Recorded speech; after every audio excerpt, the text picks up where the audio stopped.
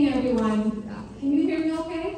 Yes. Good. I spent a couple of minutes asking folks, if you can't hear, just get closer to me. Get close to the front of the room, but I didn't know we had a microphone. So thank you so much to everyone for coming this evening. This is a critical issue that's impacting not only our district, but many districts across New York City. Ours in particular has an outsized impact. As I should always introduce myself, I'm still forgetting that. Good evening, my name is Alexa Aviles. I am the new council representative for District 38. I'm so happy to be here. Can I take off my mask? Is that okay? Okay. Thank you.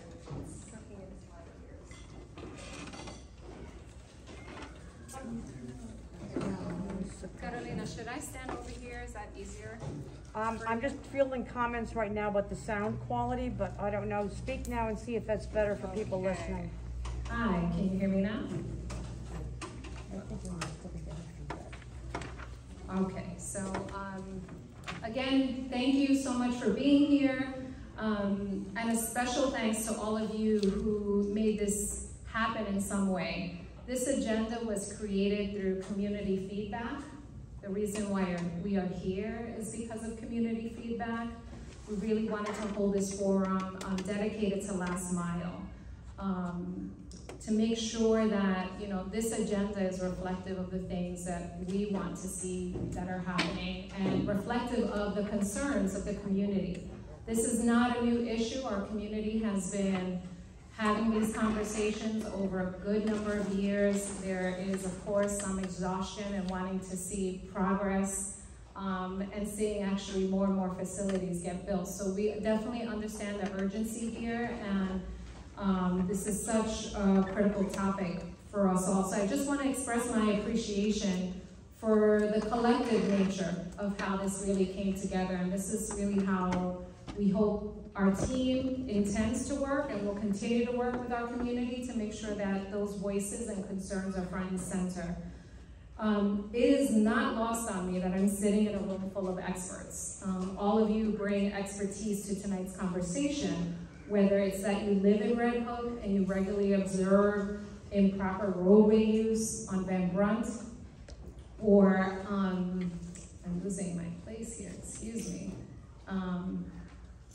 Or whether you see the Amazon vans or cars idling all day outside your apartment, or whether you have a degree in city planning, you all bring something very critical to our discussion. As you all know, last mile facilities have inundated and continue to inundate this community. While we in city government continue to think about legislative and planning solutions, I don't need to tell you that this audience, that this process is far too slow to meet the real and immediate needs of our residents now. In tonight's conversation, I hope that we can focus not only on what is being done right now by the various agencies to address the issue of last mile facilities in our communities, but then to have a discussion on where the agency blind spots may be and the things that we have not been able to address. Through a dialogue between the agencies represented here tonight, we have DOT, we have DCP, we have EDC in the room. Unfortunately, another agency, Port Authority, thank you friends, was also invited to participate. This is a multi-issue, a multi-agency issue, could not attend tonight, but we will commit and we are committed to ensuring that we have interagency discussions because this is a complex issue that involves all of those agencies. We hope that you'll walk away from this conversation with a set of short-term action items that together we can work on to help begin mitigating the impact of the facilities on our lives and in the near future. And not in the distant future, maybe when we finally are able to get some real-term solutions and hopefully legislation that will help move forward. As I mentioned before, we have been in office 6 months, but I have been a resident of this community for decades, and so I'm well aware of the long-term conversations that have happened on on these issues. In fact, I remember the IKEA fights when IKEA was getting cited here, and the questions around jobs and land use. And so I take this very seriously, as does my team. So I want you to know that you have my commitment and the commitment of our office that we will leave here with more marching orders with clarity. We will continue to represent the community's interests that come out of tonight's meeting, and each and every day apply the pressure to the agencies and to our city government to take action now on what we are going to discuss here tonight, and a commitment to continue to have those longer term discussions that are still so important. So now I just want to quickly walk you through the agenda. First, we will have a presentation from each of the agencies, starting with the Department of Transportation. After these presentations, we will break out into working groups where we can have focused conversations on what we're experiencing, what our needs are, in dialogue with the agencies. And then after that, we'll reconvene and share some takeaways, action items, followed by time for Q&A. So first, before I hand this over to my colleague in CD6, I just should thank my team for getting this event together. It takes a village, so thank you to Edward and Christina, to Brian, to Sarai, to the whole team in District 38. Thank you, you worked so hard for our residents. I want to thank the agencies for being here, for heeding the call. It is no small feat to get 3 city agencies to show up on the same night, as all of you know. Yes. And lastly, thank our host, PS15, for having us here in their space. Obviously, a community school that cares very deeply about the impacts of these facilities on students and on our community. And thank you to our co-sponsor, Community Board 6, who is here, and I'll pass the mic to him. We are joined by Senator Bernardes, so thank you so much for being here, Senator. And I hope I didn't miss anyone. I want to actually thank you, Carolina, for doing the great job of making sure this gets recorded so our residents will have a record of the conversation. Share your energy and your patience and your grace. We will push through this conversation, and this is only the first of many more. So again, thank you, and I'll turn it over to Mike at Community Board 6. Thank you. I would basically second every single thing that the council member said. I was kind of making notes in my head, but then I was like, okay, I'll thank Caroline for recording it, but then she did it, so. Anyway, it's really great to see everyone here in person. My name is Mike Graciolo. I'm the district manager of Brooklyn Community Board 6. For most of my tenure, we haven't met in person, so some of you are probably seeing me in person for the first time. But this, to speak to the point that the council member made, this has been an issue for a long time. In my hands, I have 3 years worth of policy statements on this, going back to the fall of 2020, asking for Van Brunt, through 3 DOT commissioners, 2 mayoral administrations, asking, for example, for DOT to not be a truck route any longer, and things of that nature. We've written extensively on it, but this, I'm encouraged, and to the point that the council member made about the work to get 3 agencies in the room at once is not an easy task. So we're starting on that, and I think after today we'll have some progress, hopefully, and I'm here to listen on behalf of CB6. We have a few members here, and I'll pass the mic back. And I haven't done that in a while in person, so it feels pretty good, and here you go. Thank you. Thank you. Thank you so much, Mike. So I was confused, of course. We are actually going to have the first presentation by DCP, and then followed by DOT and EDC. Great. Also, I'm going to leave the DOT, all the CB6 policy statements, I guess, on the piano. It seems like a place where it's safe to get them, and to follow up for more information that we might be working on, ways to contact us about various policy issues. Oh, the table, that sounds way better. See, it's all about the community to help each other out. Hello, everybody. Hi. So unlike many people, my question is not, can you hear me? Is am I too loud? You're good. Good, awesome.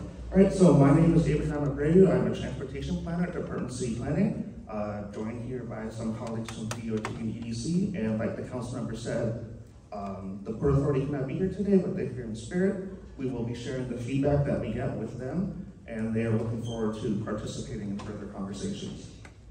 So we are going to start just sort of talking about the. Can you dim the lights?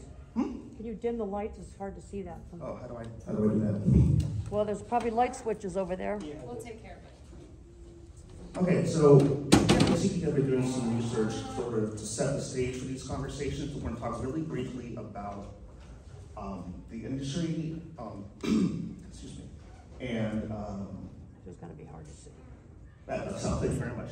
So starting off quickly, the state of the industry. You can see that since 2012 to about 2018,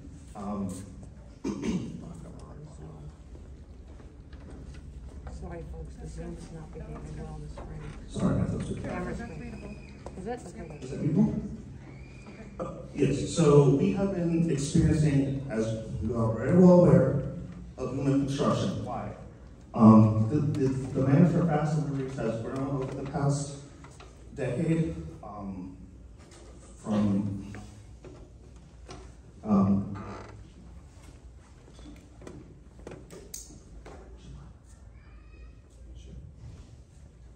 Little change of plan.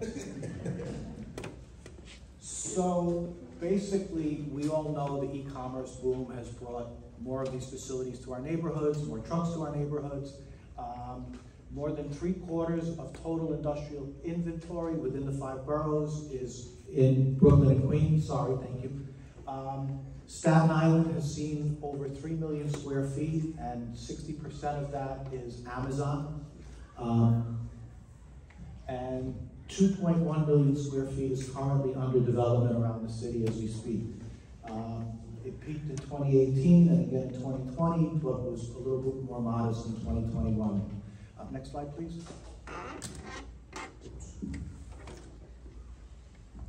So you can kind of see the retail sales. On the top is basically total sales, the bottom is e-commerce.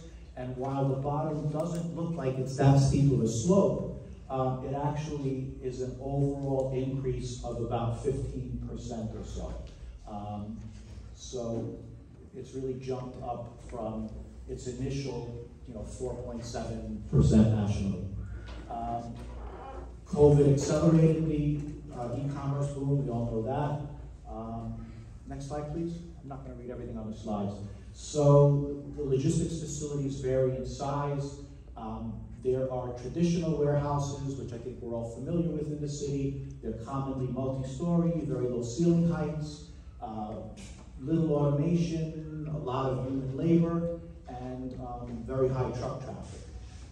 The newer models are these high cube warehouses, which you can kind of see in the pictures on the left, or on the right rather, my left. And basically, they're typically 1 story with higher ceiling heights to accommodate the trucks.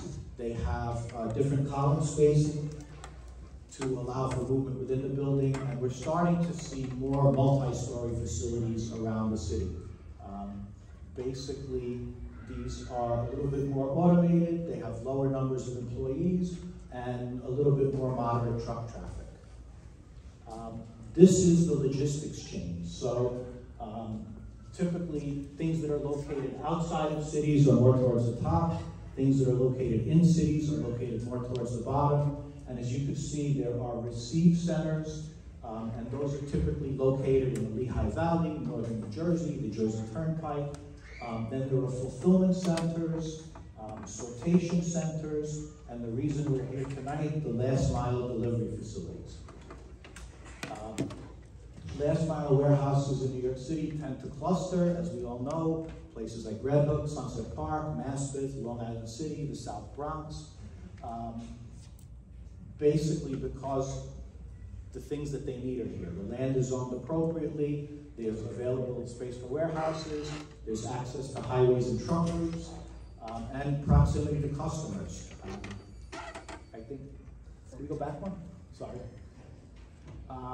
We talked about the neighborhoods that kind of fit these criteria where a lot of these are located. In addition, We've identified 46 different locations throughout the city, 16 in Brooklyn, 5 in the Bronx, 2 in Manhattan, 17 in Queens, and 5 in Staten Island. So that's an awful lot of facilities delivering goods to all of us.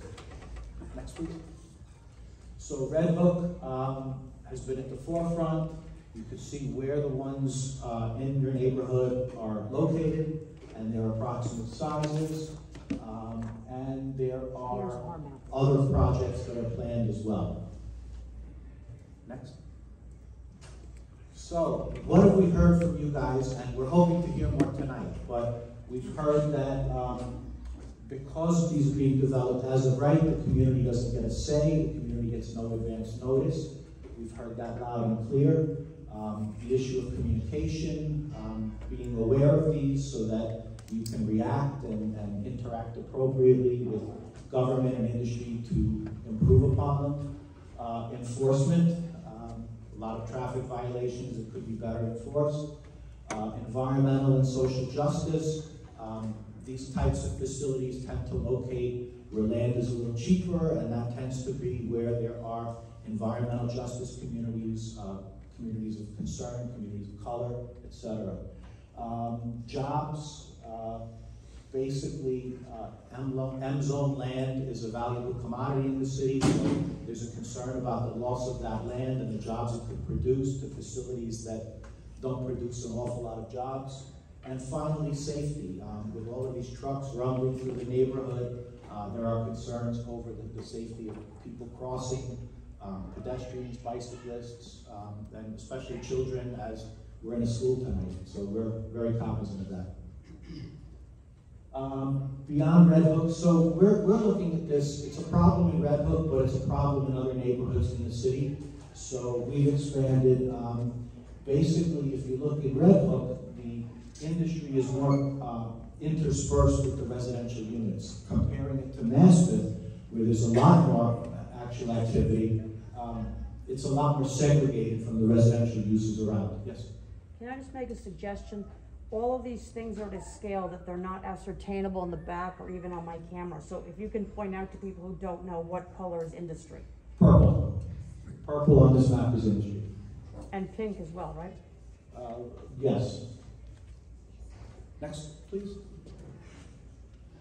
Okay, so basically, IBCs across the city have varying attributes, and what we're trying to do is figure out the similarities and differences so that we can figure out which areas are prone to these, which areas we need to safeguard. And you know, in the case of Red Hook, the NYCHA developments have very different economic characteristics than other parts of the city. We're aware of that. So there are more economic justice concerns in Red Hook than in other parts of the city as well. So moving on.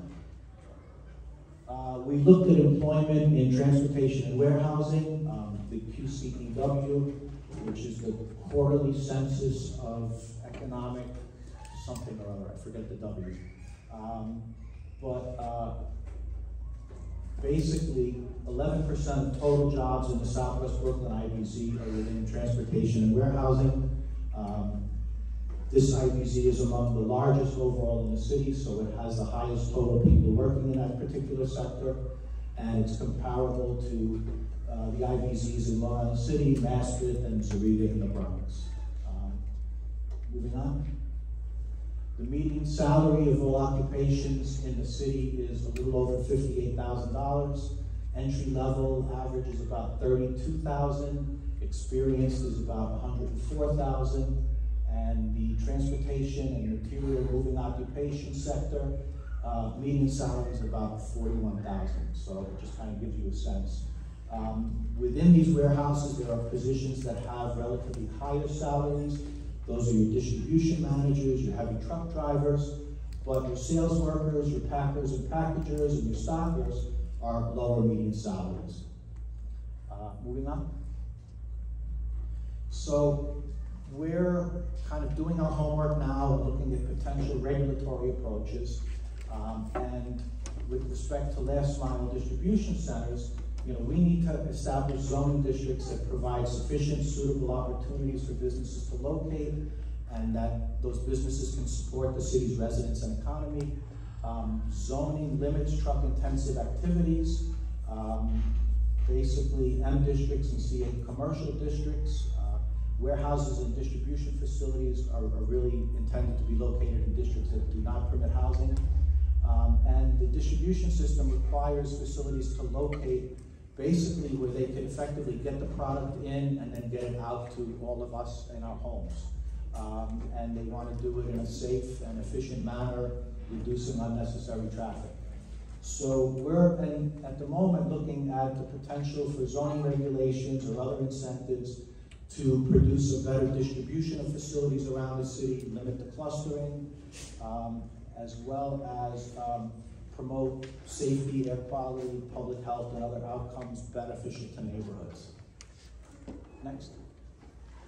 And with that, I will turn it over to my colleague Denise at the Department of Transportation. Sir, can you put your name and your title? Sure, my name is Jack Schmidt. Jack Schmidt, and I'm Director of Transportation Engineering at the Department of City Planning. Thank you, Jack. Good evening, everyone. My name is Denise Mendez. I'm the Director of Freight Mobility at the New York City Department of Transportation. I want to thank Councilmember for inviting us. We're happy to be here and continue to engage with the community on this important issue. So just to start off, our freight vision is really anchored by strategic plans that we released last year, as well as other agency and partner plans.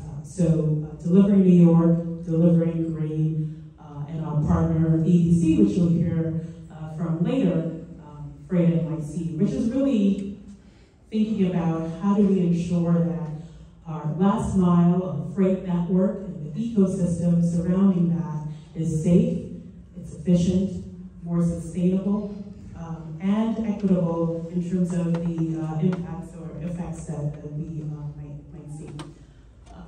Next slide.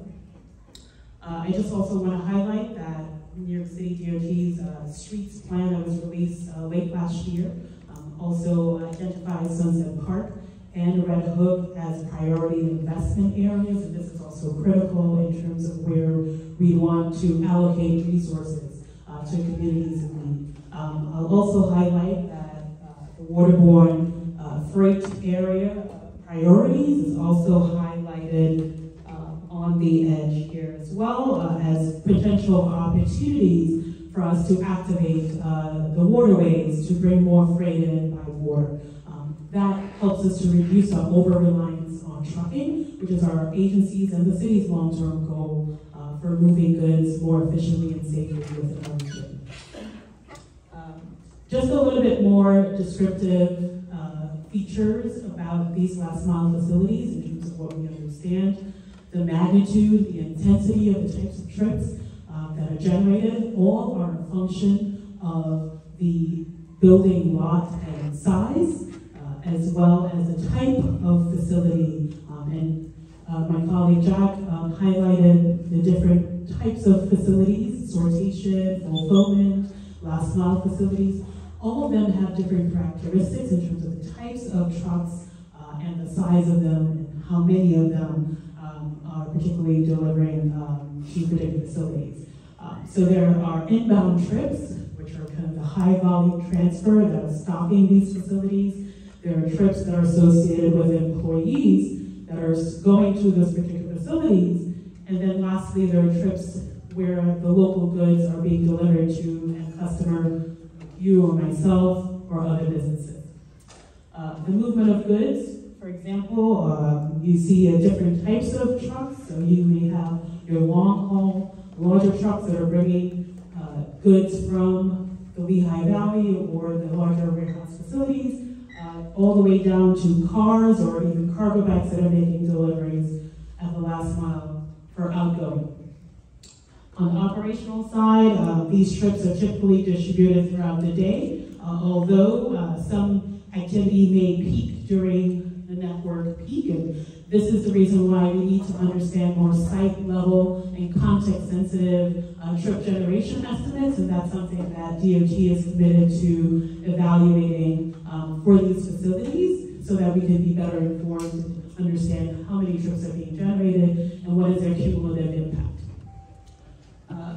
So just a little bit more context on DOT's review and coordination as we monitor these particular facilities. Typically, we intercept these through a curb cut review. So if there's a facility that's within 50 feet from an intersection, that's usually a trigger that comes to DOT.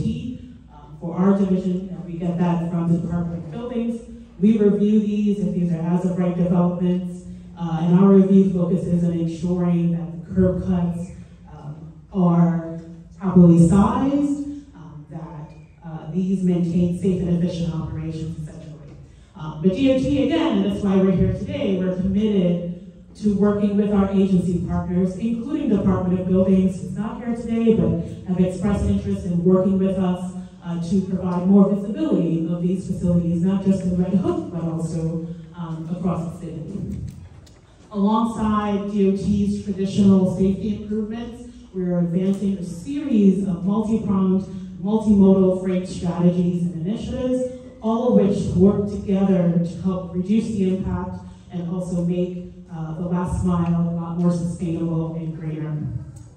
So this is just a snapshot of DOT's safety toolbox. We implement street improvement projects citywide, and we like to think that our ability to implement some of these improvements are actually a lot quicker because some of these are temporary materials, but really give a good bang for a buck in terms of safety improvements. Next slide.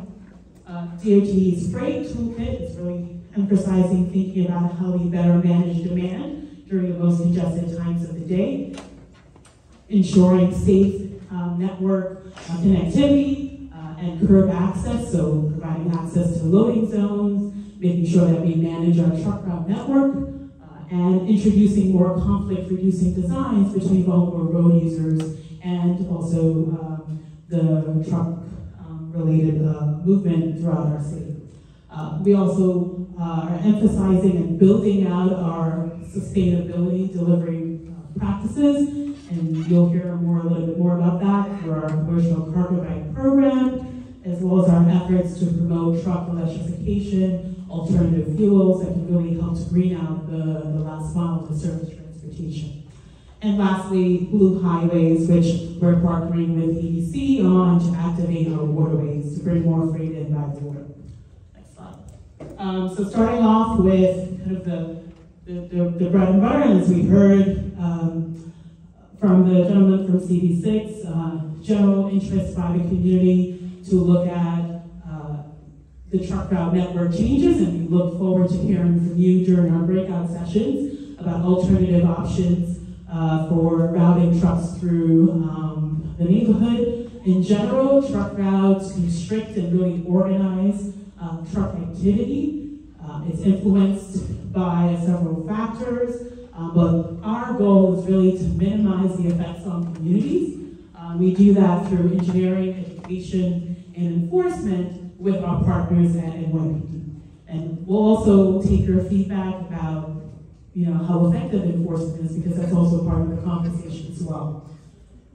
Next slide. Do you hear the underlying laugh? I heard that, and we're here to listen and think about objective ways to go about that.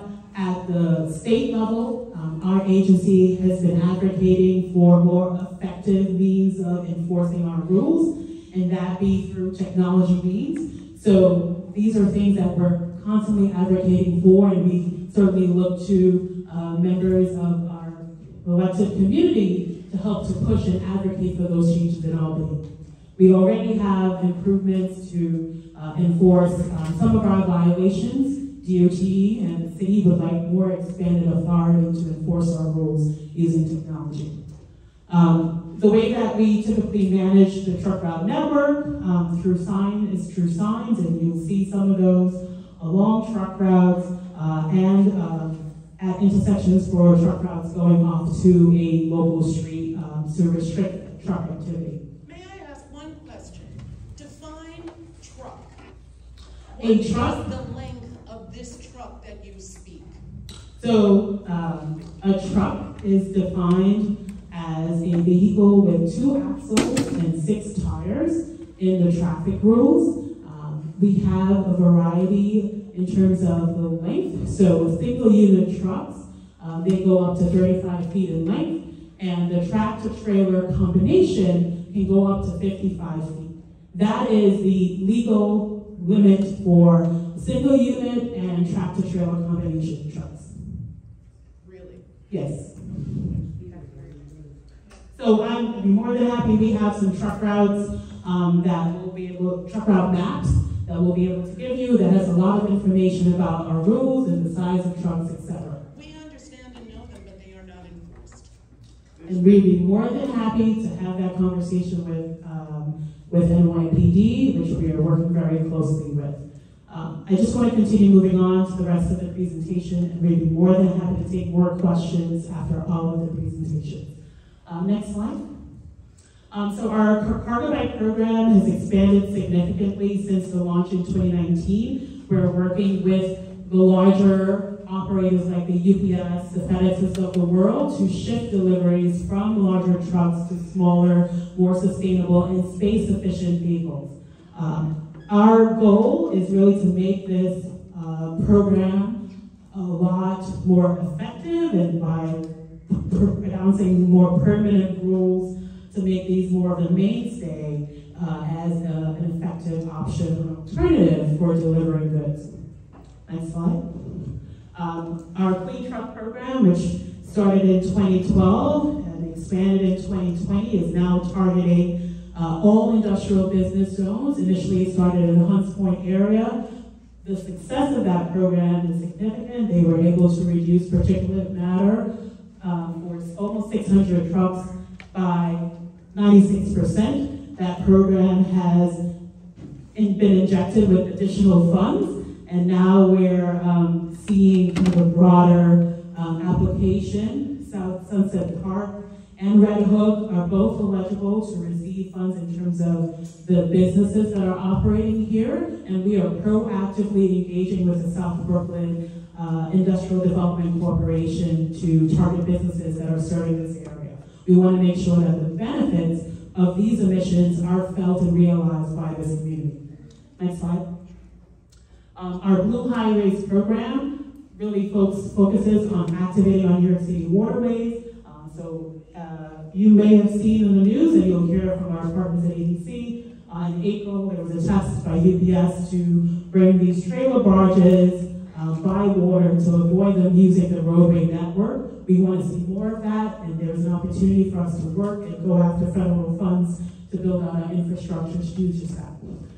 So we're releasing an RFPI, or solicitation, to get interesting parties and folks who are interested in testing these solutions. We'll be releasing a solicitation this summer to evaluate opportunities for us to go and do a broader pilot program. Next slide. We are working also with EDC to identify opportunities to electrify the trucks that are operating in New York City and building out infrastructure to support that. This is an area where we'll also be going after the federal funds for the infrastructure bill that was passed last year. Next slide. Also, the last council cohort released a local law that required DOT to establish or find ways to support micro-distribution. We think these can be complemented by marine freight transloading. And we're releasing another solicitation this summer to then release a report by the end of the year with our findings and look to establish a pilot program next year. These facilities can help to better organize the transfer of goods and help to really streamline the ecosystem. Next slide. Another way to incentivize cleaner vehicles is designating space at the curb. So we're looking at opportunities to do that through green loading zones, and you'll be hearing more about that later this year. Next slide.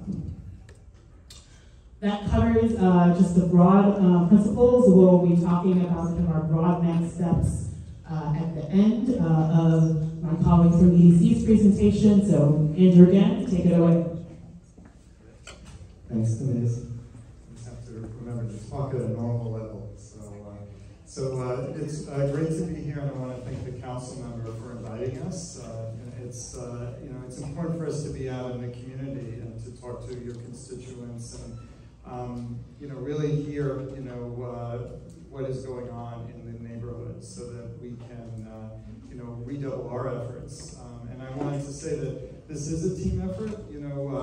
Denise is kind of she is our den mother between city planning and EDC, and we've been meeting regularly for several years to try to anticipate these changes in the supply chain in New York City. And that's really what we're seeing is a profound change in supply chain and trying to meet the moment. So again, I'm Andrew Gann. I'm a Senior Vice President for Transportation.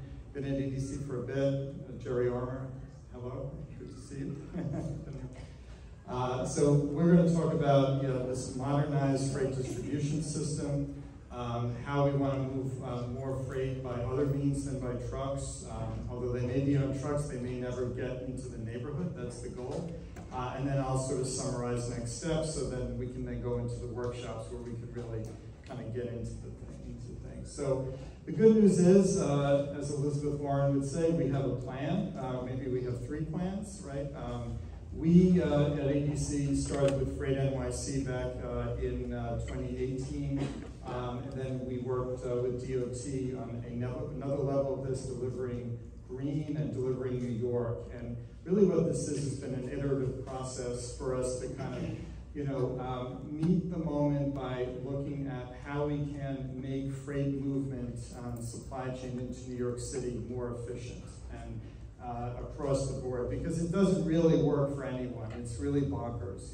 New York City has a system that really, we're the victim of the post-war era, the interstate highway system, the disaggregation of supply chains, and we are just mainly a receiver, but we're also a pass-through for Long Island and 5 million people out there, and that's what we feel on I-278 here every day.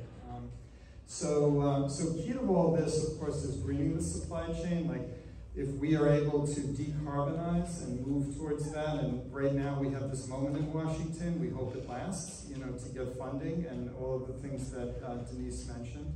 And another key for us, and it's been coming up and continues to come up, is compliance. 53-foot trucks are illegal in New York, except in 2 areas, JFK Airport and Howland Hook Marine Terminal. So FYI, that's an area of compliance. Overweight trucks beyond 80,000 pounds are not legal in New York. So the good news is a lot of these things can move legally by water. So that's our hook here. And it's important that we do enforcement so that the industry understands the price signal. It's a hard job being a trucker. No trucker wants to be in New York City. They're here because we're here. We're the giant market. But EDC, in our role as kind of the steward of the city's maritime and rail assets, we have a big role to play because of our, we are the mini Port Authority. The Port Authority is our partner, and they're a good partner. But our goals are to move more freight by road and by water. By rail and by water. If you just go to the next slide, I can just keep going into this. So one way is like to just, as Jack Schmidt was saying, like we have to look at the whole system. And one of the things that we hear in the Northeast is that everybody is suffering from the same issues, right? That cities from Maine down to Virginia are looking at the I-95 corridor and turning it into the M95 corridor and moving more freight by water. And so we in the Port Authority and these other ports and port cities started the North Atlantic Marine Highway Alliance, which where we exchange information about how we get primarily the big trucks off the road or the containers off the road. And there's a lot of receptivity because it doesn't make sense for the industries either. They don't want to be stuck on 278 or I-95. You know, they're not making money, but the waterways offer a new capacity. And so working with them, working with partners also at USDOT, we have created New York Harbor. Oh, I'm sorry, yeah. We have created a marine highway node in New York Harbor that's both in New York and New Jersey, which means that we qualify for federal money to upgrade our port facilities. Next slide. And I did want to point out this, we already have a marine highway at Red Hook Container Terminal. And 120,000 trucks a year never touch the streets in Red Hook because containers are offloaded on ships. They go to Port Newark on two container barges that were purchased with federal money back in the 1990s. And we can leverage this as an asset. You know, there's a lot of benefit from just using what we have. You know, Red Hook Terminal has a satellite facility in Port Newark, so they can short circuit. They've been a great partner. I would also point out, you know, the infrastructure at Red Hook is very old. The infrastructure in the ports in New Jersey is very old and needs to be renewed. And we collectively should be advocating for the renewal of these port facilities and also decarbonization. Next slide. So one thing we're very excited about, and again, all of this working with DOT hand in glove on the Blue Highway, is we just applied for a grant. These are the M95 and the M87. Those are the two kind of main marine highways that serve New York Harbor. And with the grant, we will be hopefully turning on 6 locations that are like mini terminals in the EDC portfolio. That's Hunts Point up in the Bronx, because that's obviously a very big important node of freight. Stuyvesant Cove at 23rd Street in Manhattan. Pier 36 in Manhattan, which is just a little bit down here near Chinatown. The downtown heliport here, and this way kind of serving the important sort of Manhattan market. And also in your district, Councilmember, the 23rd Street Pier and the 29th Street Pier, where, again, the idea is they turn on these systems so that we can move freight by water. In the next slides, I'll show you how it's done. So there's different types of marine highway. This is important for our workshops, so please, we want to talk about this. The first one Denise mentioned to you, which is this, this is all big freight. So this is trailers, tractor trailers from New Jersey going to fulfillment centers by water using barges. And by the way, the barge company that we've been working with is Hughes Marine, who you all know is located right here in Erie Basin, and they've been a great partner along with Red Hook Terminal. Red Hook Terminal actually applied for a federal grant using that designation and won a $1.4 million grant to fit out a barge to be able to handle these trucks by water. The other thing in the district, Councilmember and the audience, is, you know, we have this system that sanitation set up, which is a great system of moving an outward flow of containers in container barges that can be stacked efficiently.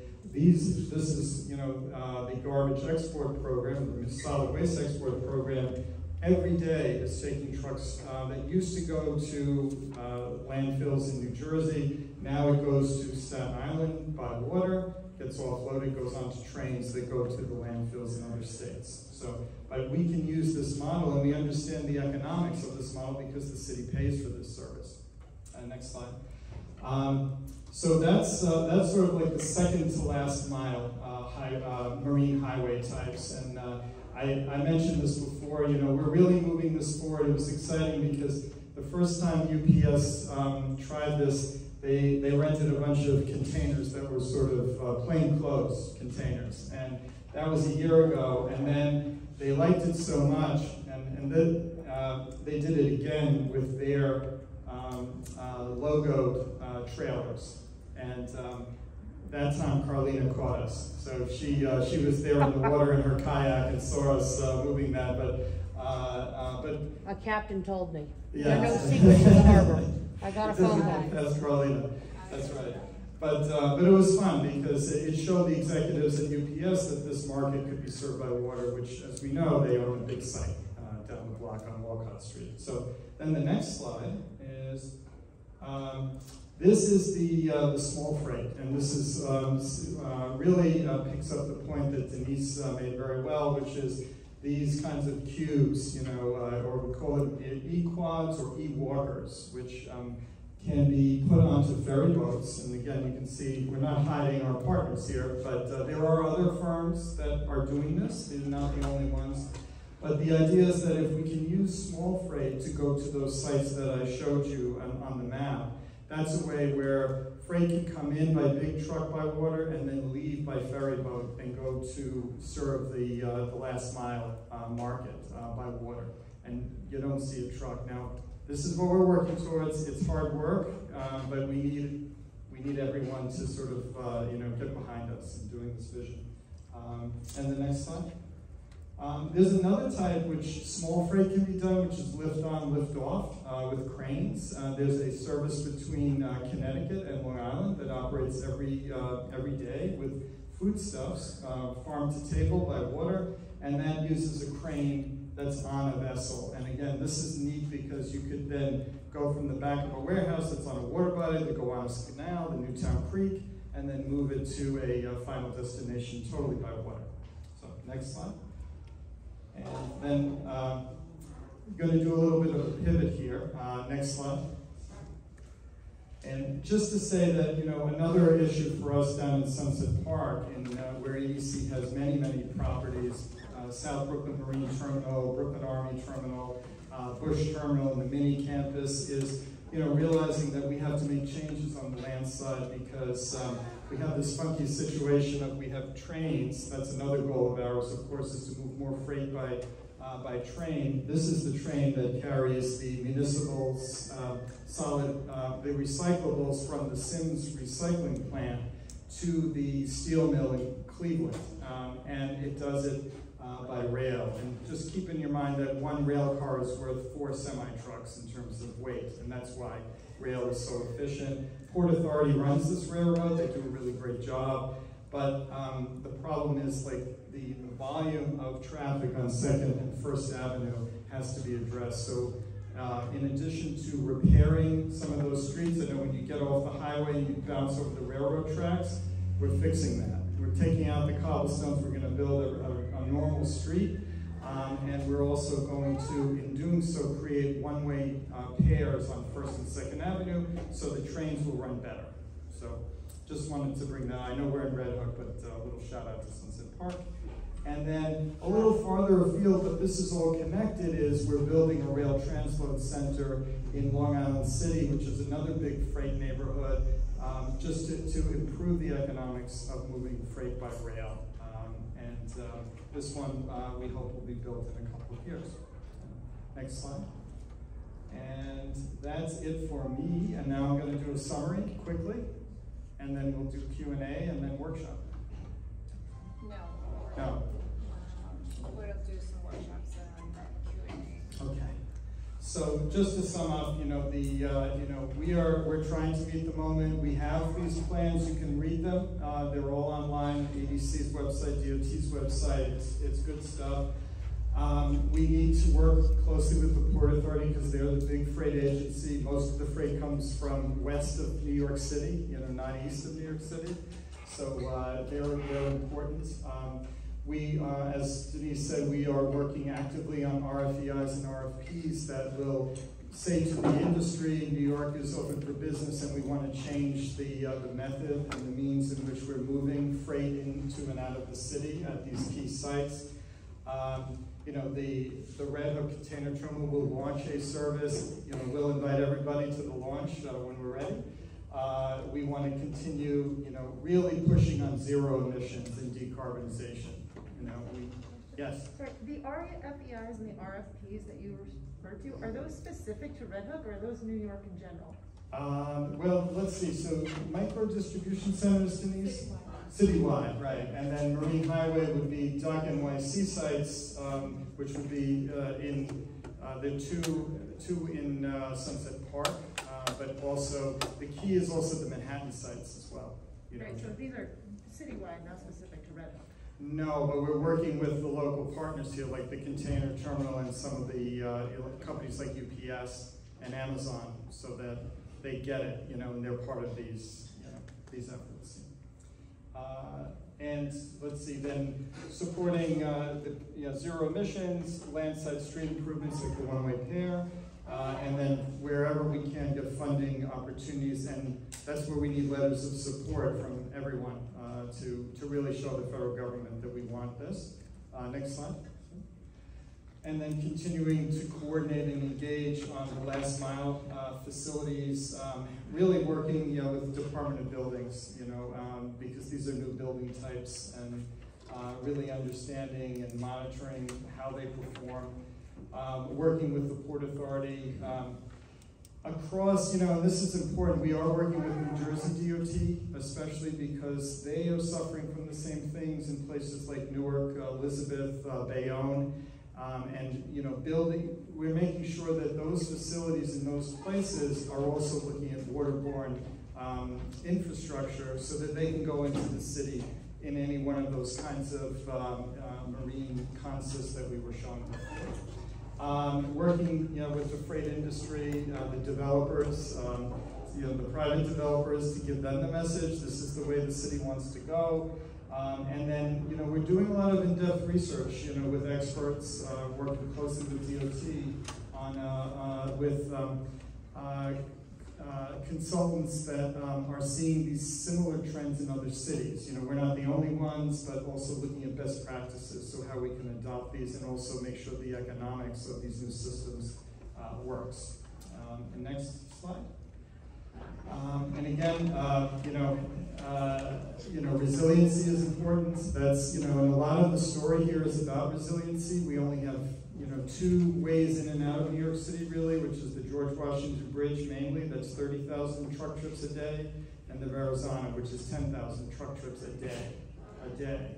So we have to, resiliency also comes in that, and Carlina, you know best, right? How does the goods come in if we use the waterways more efficiently?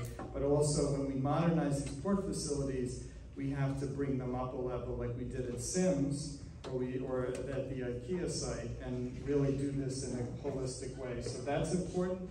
The Red Hook Neighborhood Transportation Study, that's obviously very relevant, and that continues, so we really get into kind of what's going on in the streets.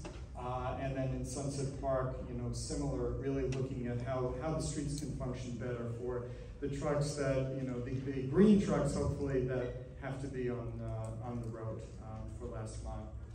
And I think that, next slide? That's it, okay. So thank you very much for listening, and I'll hand it back to someone. Thank you, folks. What we're going to do is I have a ton of questions, and I know you all have a ton of questions and comments. What we're going to do is break out into 3 groups: land use and zoning, transportation strategies, and community engagement. So land use and zoning is going to be right next door into the gym.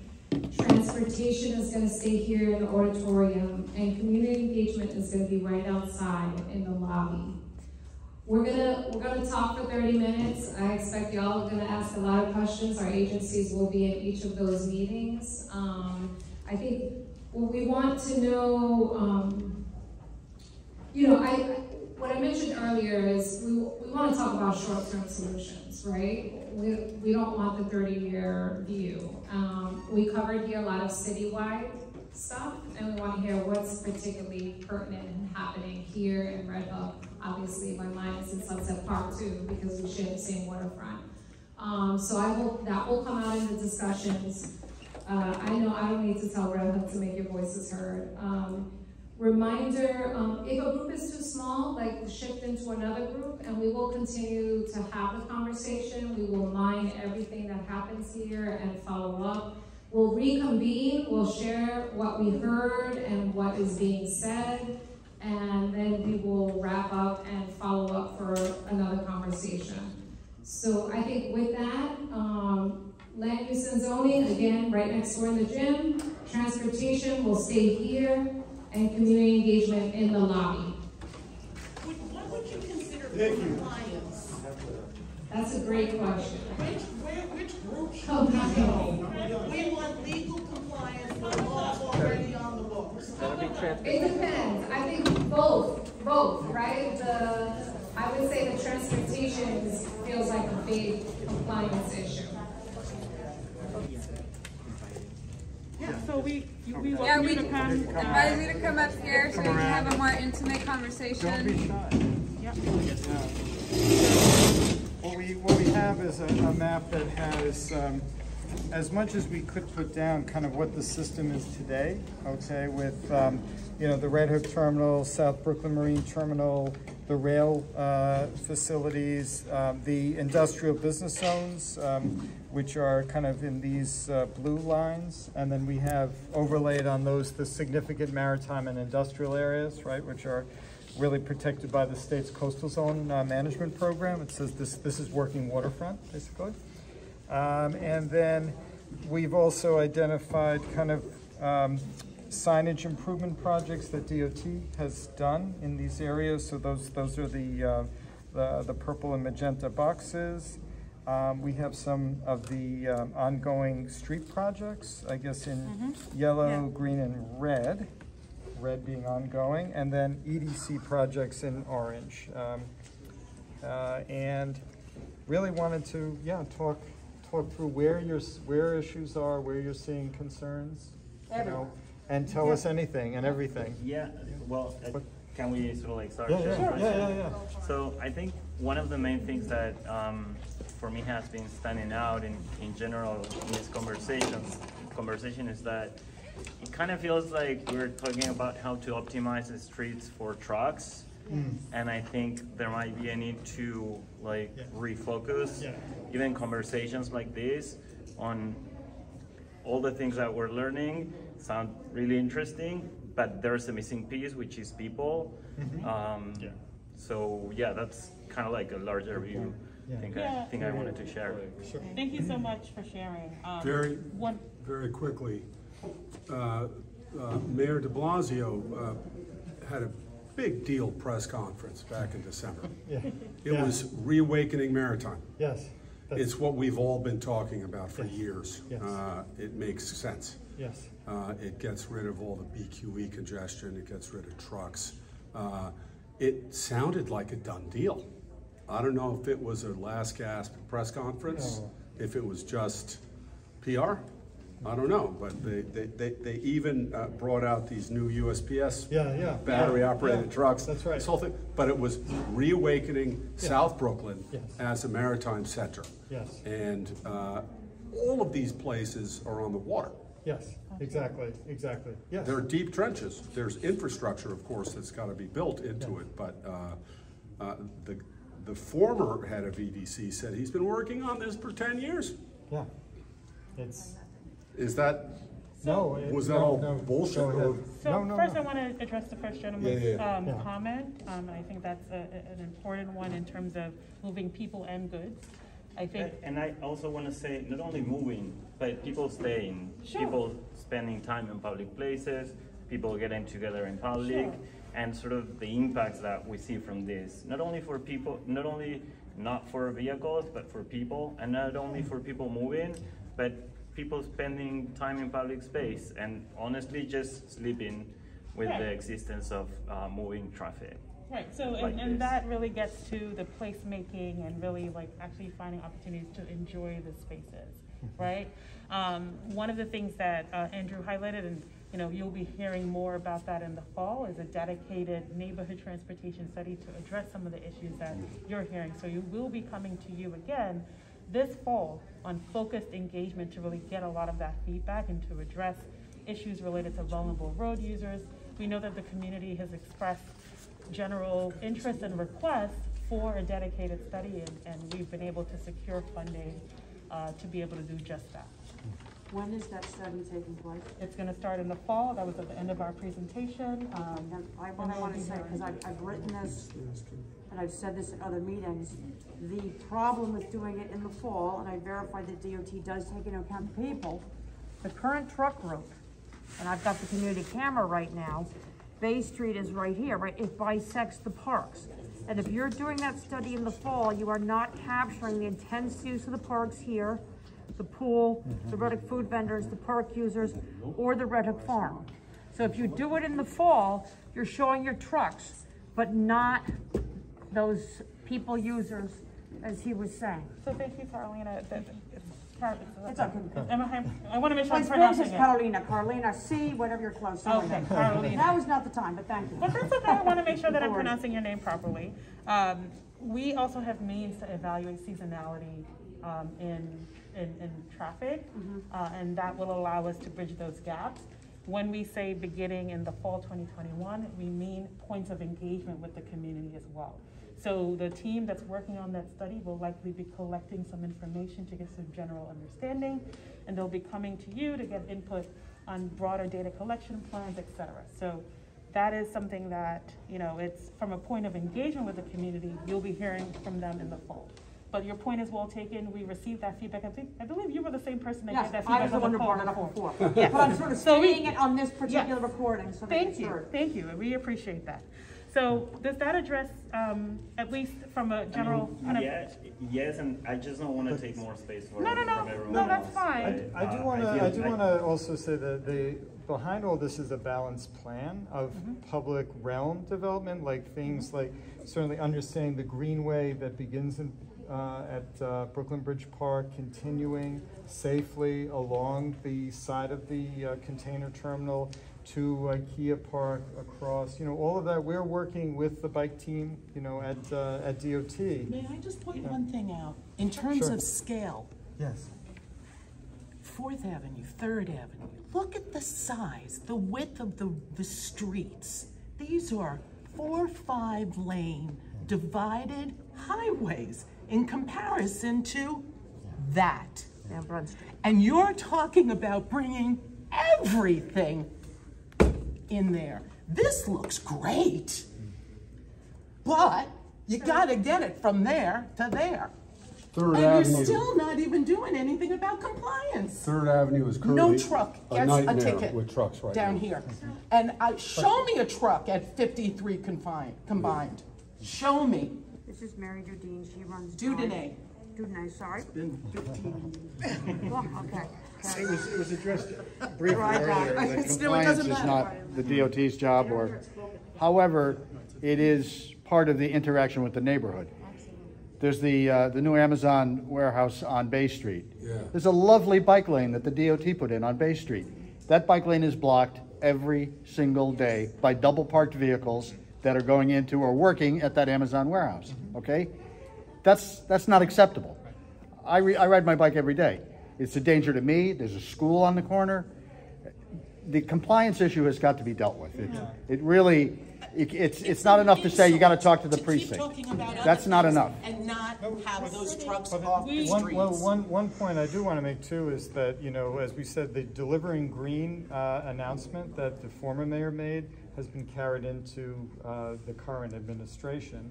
Yeah, this has been adopted, and the goal of this is what we said at the press conference, which is, as we said, use the waterway so that the streets are not overtaxed, and that only the trucks that that have to be there, are there, but everything else that's not serving the community. We haven't heard anything from the current mayor about it, so I don't know. Okay, we'd be more than happy to relay that information. Yes. In addition to that, for the trucks that are remaining, making them greener and safer. So that's where a lot of the bulk of our presentation also talked about. The culture of compliance is a huge issue. Yeah. We recognize that, and we've also put forward recommendations and plans to get more authority from Albany to enforce our rules. Yeah. Right? We want to be armed with more information and opportunities to do that. I understand the frustration. I'm sorry? Isn't that called a traffic violation? Right, I understand that, and we want to make sure that we hear other voices. Compliance is a huge issue. Florence Neal, and I've been living at 353 Van Brunt, and started a nonprofit 32 years ago, Kentler International Drawing Space. And but many of these buildings were built in the 1800s. Some have fallen down. John McGettrick just said Columbia Street had a lot of buildings that collapsed. That's a danger. Our buildings move at the slight pothole. So the weight of these trucks, plus there's no foundation, as we know. This is, if it rains, we're all bouncing. It's silt. So why do the building owners, the danger to people, again, living there, and the toxic fumes, what are we gonna do, you know? And also your two-way pairing, does that mean you're gonna make this one way and this one way? Here. Okay. That's for, I'm afraid your solution is not gonna here, be, no. oh, we'll make this one way. And so this is something that, you know, we've also heard from the community Wait, in terms of. didn't RHCR say the other night they're making Van Brunt one way? I don't believe that. No. Sorry, hi. I'm Neg LaCour, DOT Resiliency. Okay, great. I was Glad you're here. part of the presentation last week. Just curious, show of hands, how many people saw the presentation, Red Hook Coastal Resiliency? Okay. Great. Van Brunt is not being proposed. Okay, as good. one I'm way. glad I No. misheard that. No, but it is a neighborhood scale coastal flood protection project that is in the design phase, and it is, you know, how these projects of this magnitude, I think as of right now, our construction finish date is some time from now. So we have done we're in the process of reviewing the traffic study. And I think, you know, Denise had alluded to the Red Hook traffic study that we are doing. And some of the, as part of our traffic study, we were able to expand our data collection points with coordination with our freight unit to understand where we can get more data collection outside the project limits of Coastal Resiliency Project. Right. So we're establishing a baseline of data collection to help with their project that's coming in. Right, and that certainly will help to inform our understanding of how many trucks are currently using the particular corridors, and also to address some of the requests that we've heard from the community. Can we de-designate Van Brunt Street? But we want to understand and also relay that de-designated Van Brunt Street means we need to identify some alternatives. Yeah, and I think that something that, and again, I don't want to take out too much space here. I also think that maybe we should create some space to talk about the impacts of these routes in regards to public housing. But one thing that I would like to just put out there is that I think the community would be very excited of hearing of big, bold ideas, like how we get the trucks out of Red Hook, what happens, for example, all over here, right? Yes. What's happening here, Halleck, I never know. I was how about to pronounce talk it. about Halleck. Yeah. Yeah, my hand up. So I think that that's more than ideas about a marine highway, and which we also love to hear about alternatives, right? I think that just things that happen with these trucks that are basically out of the neighborhood, because this is a very vulnerable neighborhood, both in the front and the back.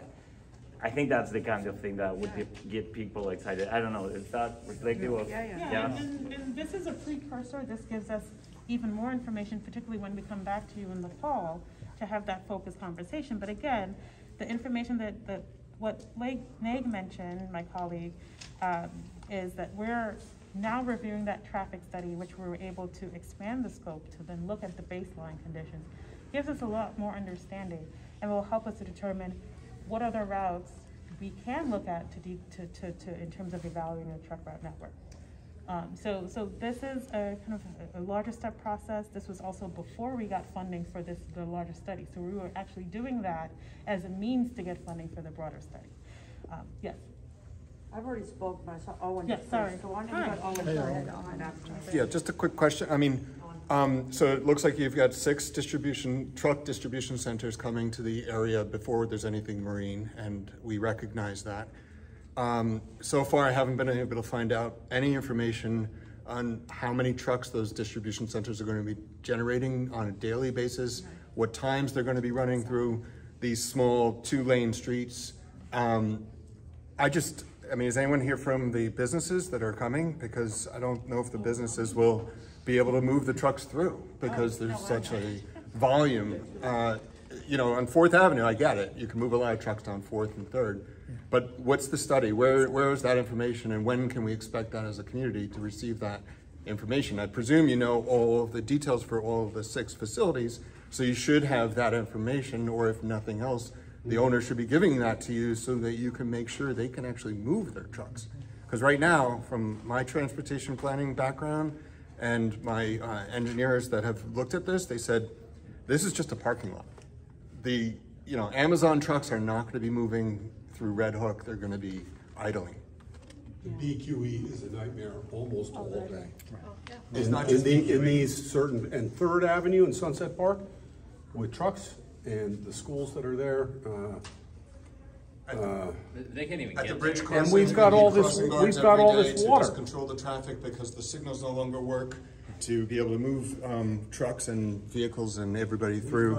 And it's just going to get worse with the BQE. But I just want to know the information. Just share that with us, because we've got a lot of transportation planners here in Red Hook. We can take that data and we can prove that they will be gridlock. And we can call in Gridlock Sam and have him testify as well. But the bottom line is, what's happening? Where's the action plan? And that's really the concern. And who is this benefiting? Who is this benefiting? Yeah, it's the corporations. Who is this benefiting? You know, who is it? Not my brick. We don't want this to go through Columbia Street. We don't want to affect any of the neighborhood, but, you know, this corporations stand to gain. And what about all the businesses? We already have a huge amount of trouble just getting people down here. They're stopping because it's gridlock with these trucks. You've had discussions with the corporations. How do they respond to working with the communities?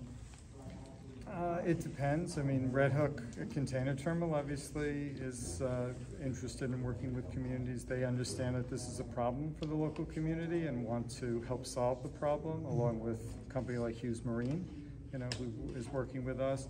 UPS has been really standing up and taking a hard look and spending money to try to solve these issues. You know, and then there are other companies as well that I'm not as comfortable naming, but they are engaged because they see this from their point of view as a way to build reliability into their systems, you know, because, you know, I'll tell you, UPS started this journey with us because they said they just can't get the freight into New York City because we're ordering so much stuff, and they're at a place where it's like every day is Christmas, or the day before, or the week before Christmas, and that's so they've been very engaged. So it's been heartening, I think, for us at EDC and DOT is, let's see these things start to work, and then more businesses will see that this is a real alternative. And so that's what Delivering Green is about. Yeah, and just adding to that, you know, we are at the moment right now of engaging with developers and transporters. We're going to be scheduling with developers and transporters. We're going to be engaging with them this summer, and when we come back, when the council member invites us again, we'll be able to share kind of like what we've learned and kind of like how we're kind of informing that. Like, our goal really is to provide a lot more of a push for them to have their environmental stewardship of their own, that they can commit to providing more sustainable options for how they're going to be delivering and being a good neighbor. Right. That's really what's critical here, especially when these facilities come online. I just, if I may, and I don't want to take up space, this is for the residents. You know, we need mitigation, right? We have facilities that are being built. We haven't seen the impact of the trucks that are coming, and I don't know if y'all have those estimated. I don't know how that process works. But by our estimations, we're gonna have 3,000 additional trucks on these streets that already can't handle what is here today. Enforcement is not happening. It never happens. We need immediate mitigation. I don't care if you have to build an island in the middle of Van Brunt to get those trucks to move somewhere else. So I'm interested in what are the immediate mitigation elements that we can do here that are gonna force these companies and drivers, wherever they come from, to divert to other places. And there are solutions. Residents have mentioned Halleck Street over the years and moving and Port Authority, but we're still having the same conversation and we're still watching these facilities pop up and more trucks. None of these facilities are compelled to develop to the water, to use freight. That's right. They're building for trucks. They're not building for water. So I think we have our DCP friends. I don't know if y'all are in here. Yeah, I think. Yeah. All right, DCP friends. This is probably DOB and some other weird agency I've never heard of. So can you talk to us a little bit about, like, the truck study is going to take, I don't know how long. We need immediate mitigation now. So we have some preliminary findings that will be coming out of the traffic study for the Red Hook Coastal Resiliency that we'll be looking at as a baseline.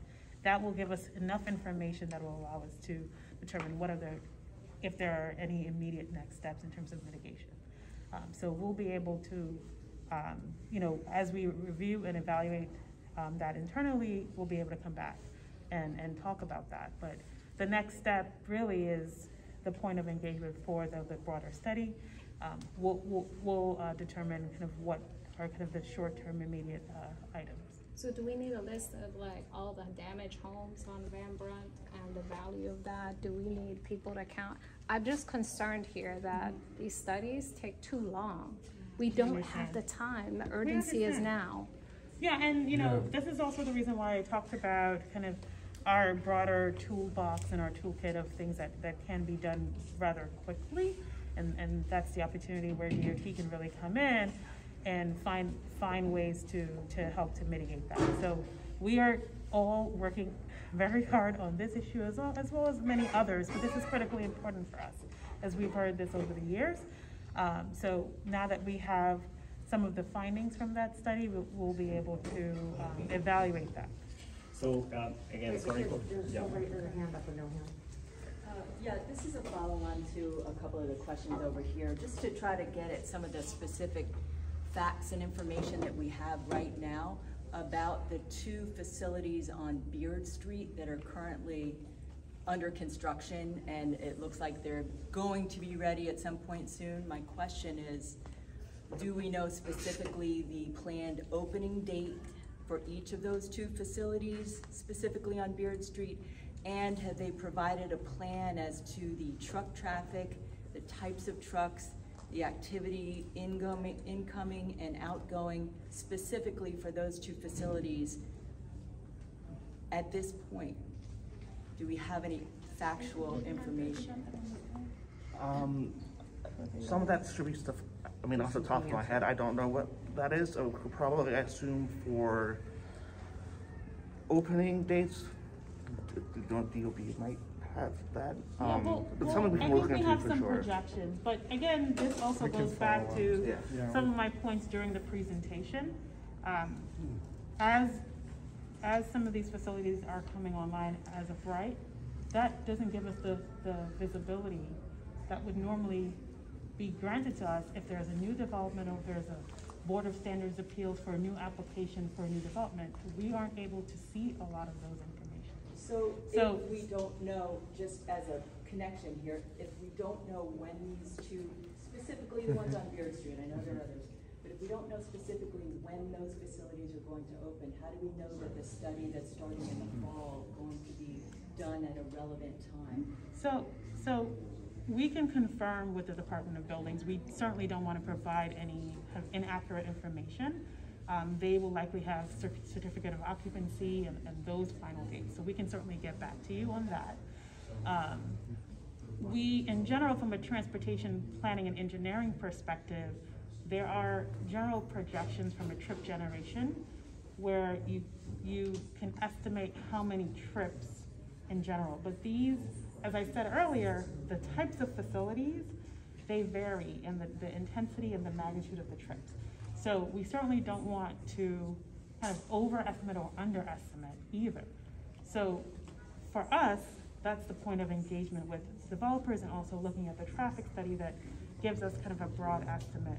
And then from there, we can then evaluate kind of what the magnitude of that impact is. But actually, is there a dialogue now between the city, the agencies represented here, and the owners of those businesses in those two buildings? Is there a dialogue where they are providing information on the truck traffic and what's actually going to be happening, so you can fold that into the planning analysis? Can't they just be asked? I think is what you're saying. Yeah, like, can't you just ask them, and have you asked them, and are they saying yes or no?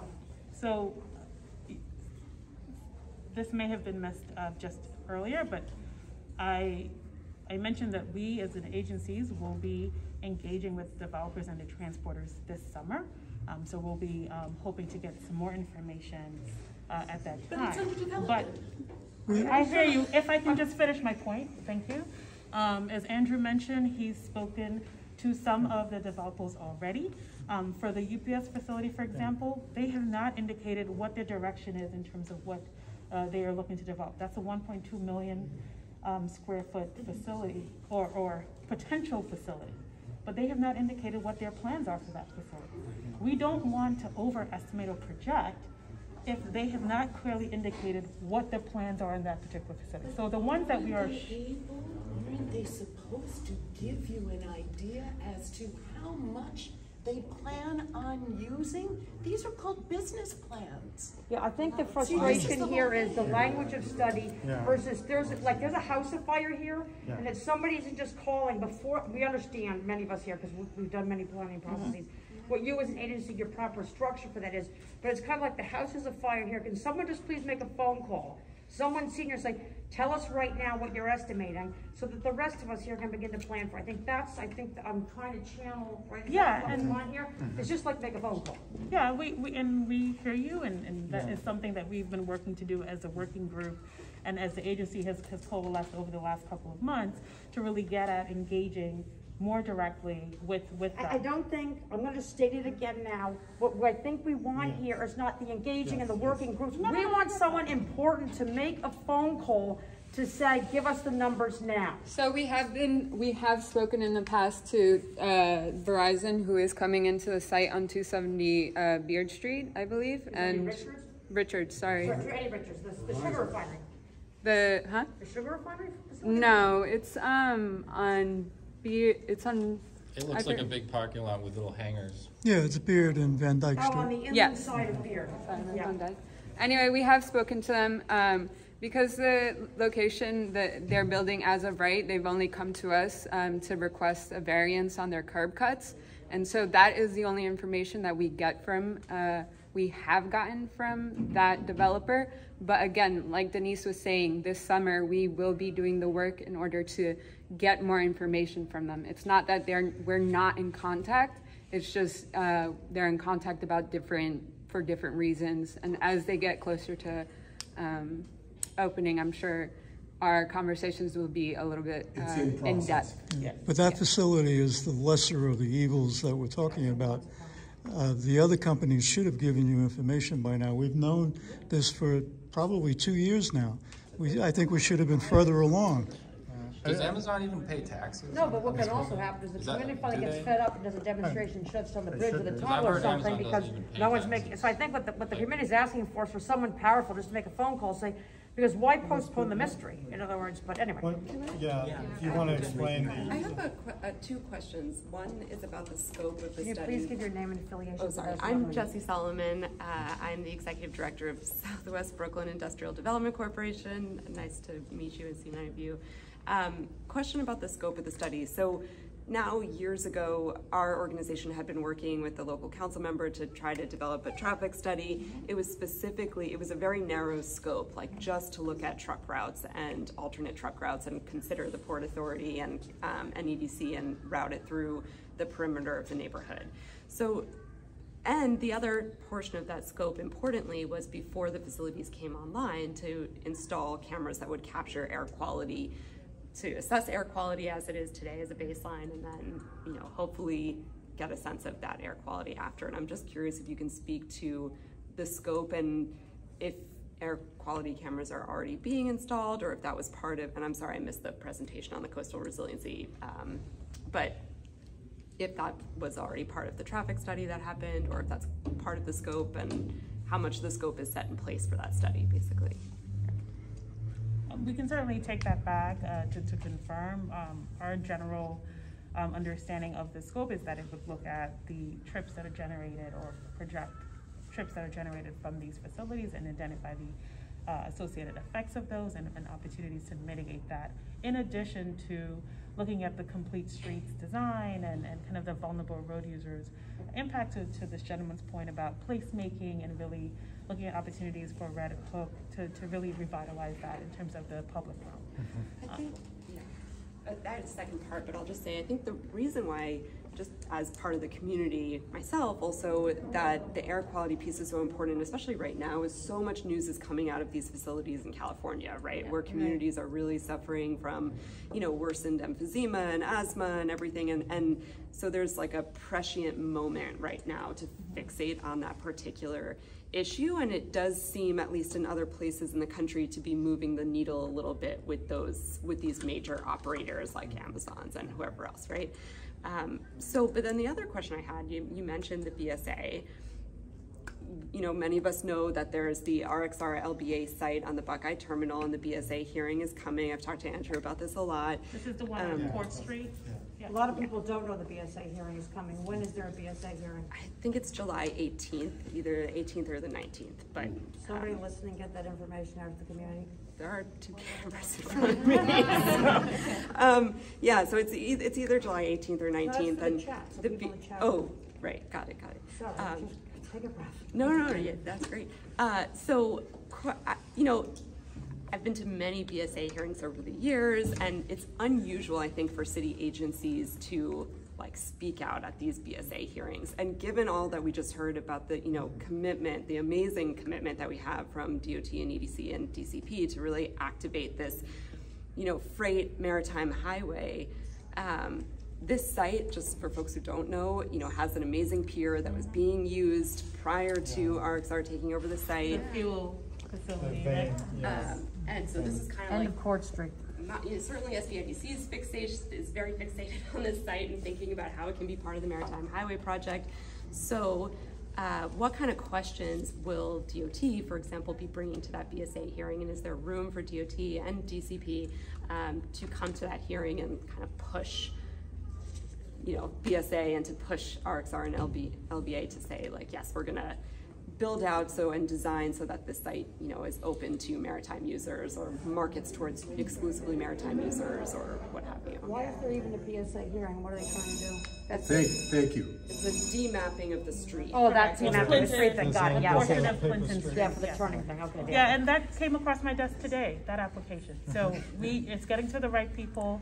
We're all reviewing it, and we're also planning to indicate that there should be some commitments for marine goods movement, and also for facilities that are for the freight that's operating from there, at least more sustainable types of delivery vehicles going out. So these are things that we try to advocate more. This gives us a little bit more leverage because it's a Board of Standard Appeals. It has a lot more due process compared to an as-of-right development. Right. And so again, as we're kind of working through these, we are just really making sure that where there's due process, we're able to push and advocate for a lot more commitments.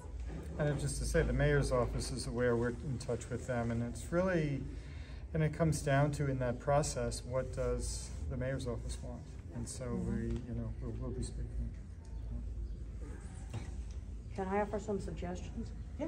So some community members on the email threads may have known, but for the sake of the recording here and everyone else. So I mentioned the Resilient Red Hook meeting a while ago.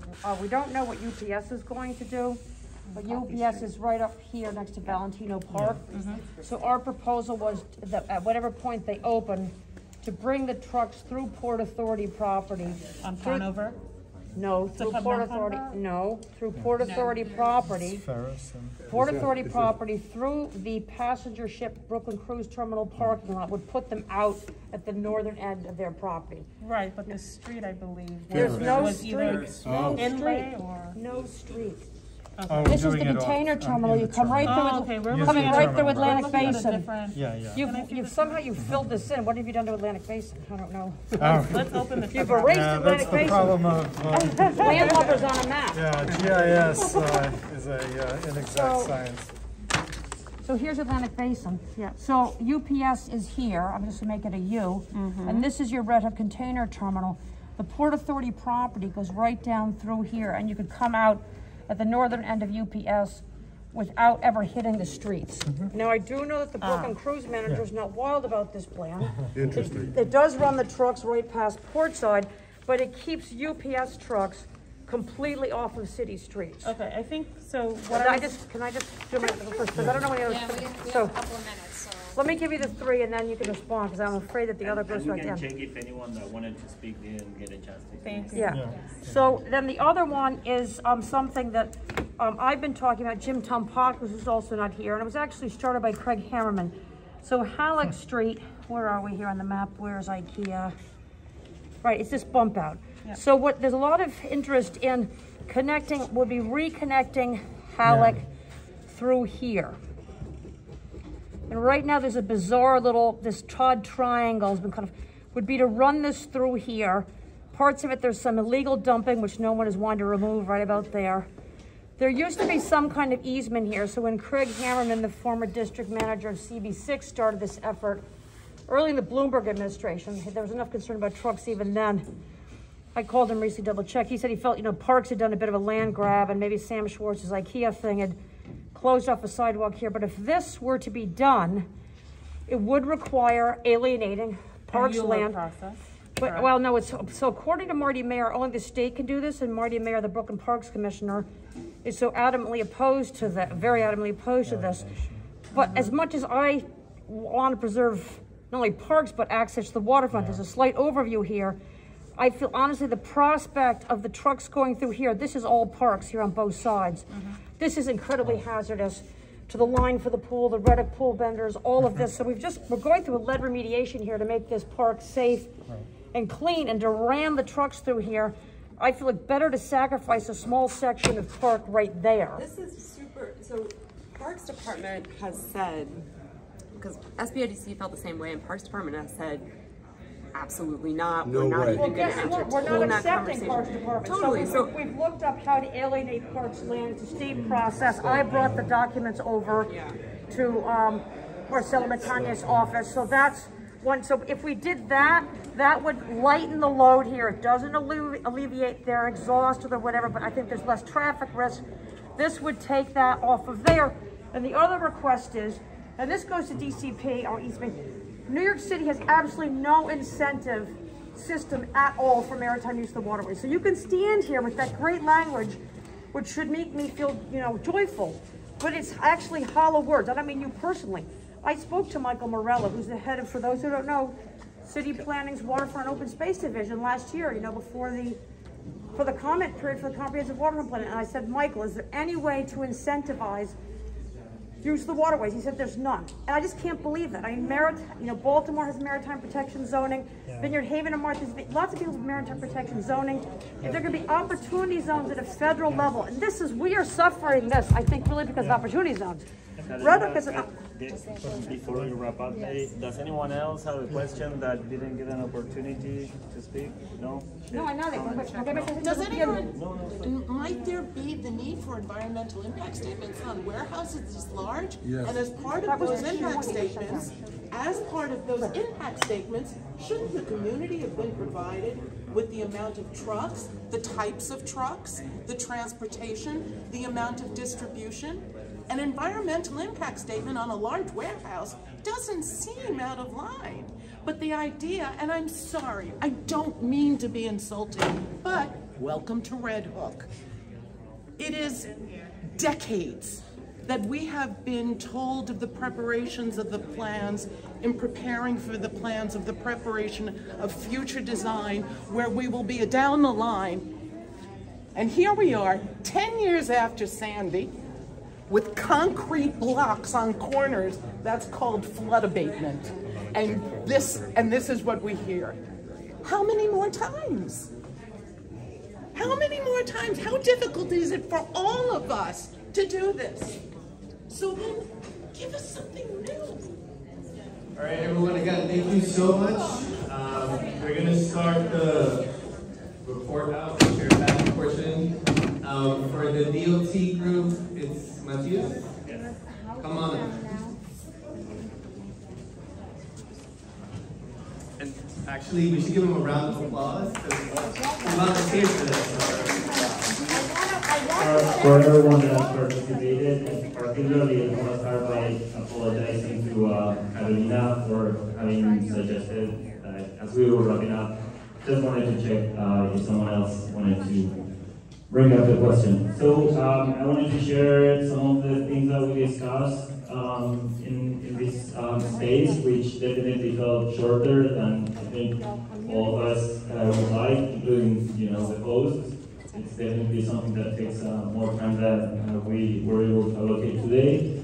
But we were introduced with a map of the area. We started with a conversation that maybe was a little more zoomed out, that I think that neighbors, particularly in Red Hook, would like to have. And we sort of were able to, at one point, zoom in and talk more about what's happening with the streets, the vulnerability of buildings, and sort of started to have this conversation about the particularities of what happens on this side of the DQX, which is kind of its own world, as people that live here know.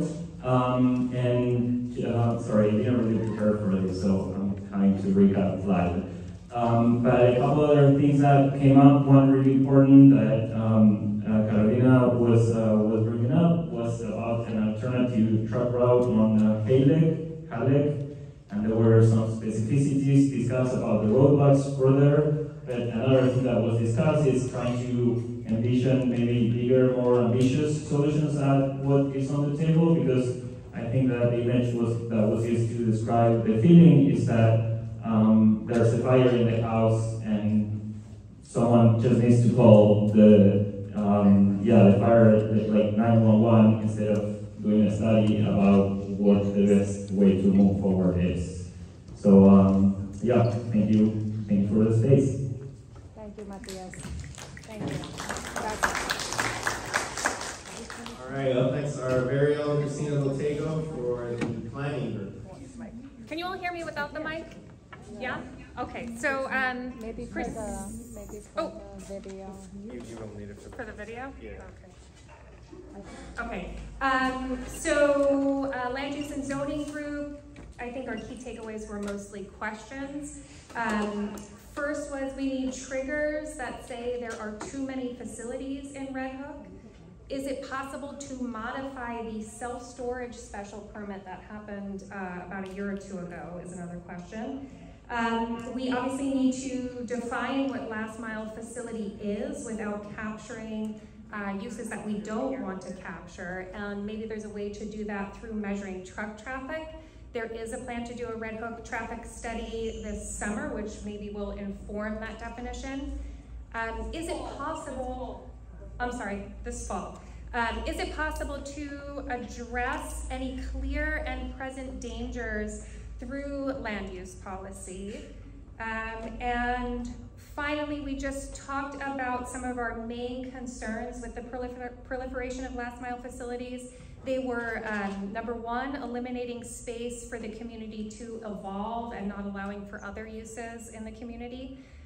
Poor use of manufacturing when green manufacturing is something that is needed, and good jobs are needed. And third was unsafe streets, and fourth, of course, was air pollution.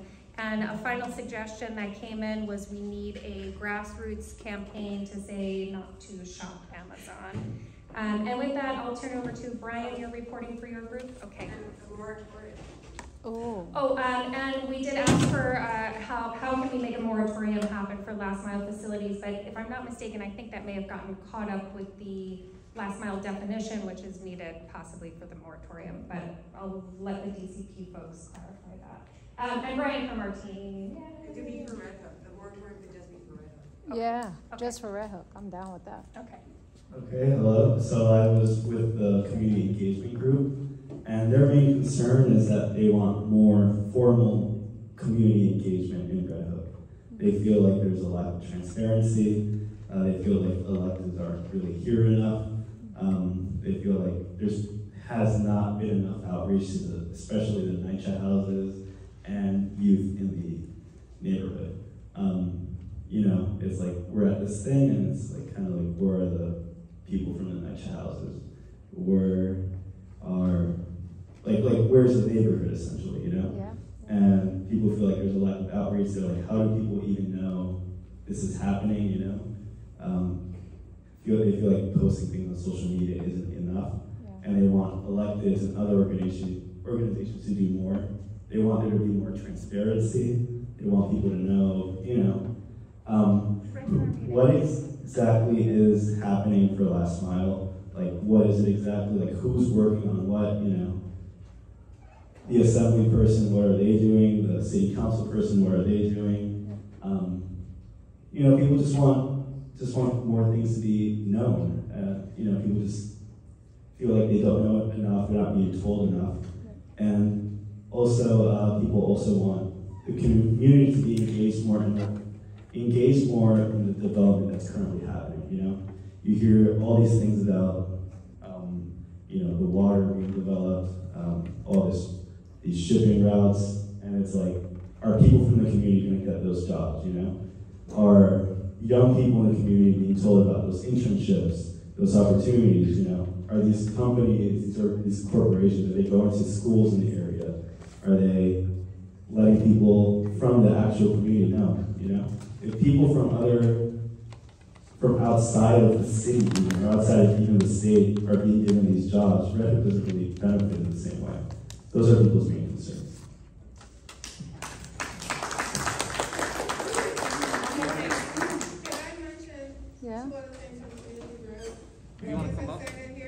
Come to the front, Marlene. Come to the front. You can't hide. I know. Thank you. So a couple other things from the community group we talked about is the fact that we would like to see the community board meetings also held in Red Hook. We feel that if there are meetings in Red Hook, the community here in Red Hook can be more involved. And instead we constantly, I live in right on Carroll Gardens, and so the meetings are in Carroll Gardens, Cobble Hill, Park Slope when they've kept it, right, over Zoom, but generally not in Red Hook. And the issue has been raised that folks from that side would have difficulty getting to this side, but we have, you know, to make the point that it's true vice versa. But to me, if you have the meetings here as well, maybe once every 4 months, the people in this community in NYCHA can get involved. So we actually asked for that as well. And so we asked that the Brooklyn Borough President's Office get involved in that to ensure that it happens. We also talked about the importance of place and space. And so what we're saying is that because there are so many talking points around this issue, let's have 2 or 3 places in the community that folks know they can go to, maybe to get literature and to learn about what's happening. So maybe MICIO and the Red Hook Rec Center and maybe even PS15, because those are the places we normally keep community meetings. So folks know they can do that. We also ask that there be messaging that is similar that all of us who are involved with community organizations can share. We don't make up the message, create the language. We can share it on our social. We can share it when we do flyers. That to me is one way as well that we can bring more messaging. So I wanted to mention that. And as he pointed out as well, we want to ensure that we bring the voices of the youth in, because they are oftentimes the ones that are ignored, but they are the ones who are being impacted. As Kelly pointed out, and she's at the Southwest Brooklyn High School, some of her students are leaving to go take jobs with Amazon and others, but they have to go to Jersey and other places to do so. And so we need to think about the impact that is having on our young people, but how we can work to change that. And also, what does the jobs look like? Yeah. We know that Amazon, one of the things they've been doing is, in some of their facilities, there's only 4 or 5 people per floor, right? So if that ends up being the case in Red Hook, right now we're being told that some of these facilities are saying they don't have jobs. Then what exactly are we getting from them? what do those jobs look like? We're told right now that Amazon is taking staff from other places and bringing them to different facilities. And as I said, I think that's because that's their way of deterring unionization efforts. We have to look at that. But those are some of the things we talked about in terms of community engagement, definitely so that we can have one message and we can have more of the community be involved. People asking want your name, first and last, Oh, affiliation. Marlene Hanton, and I'm with Red Hook Conservancy, and we're an organization here in Red Hook, all volunteers, who come out and help care for all of the 16 park and ball field spaces in Red Hook.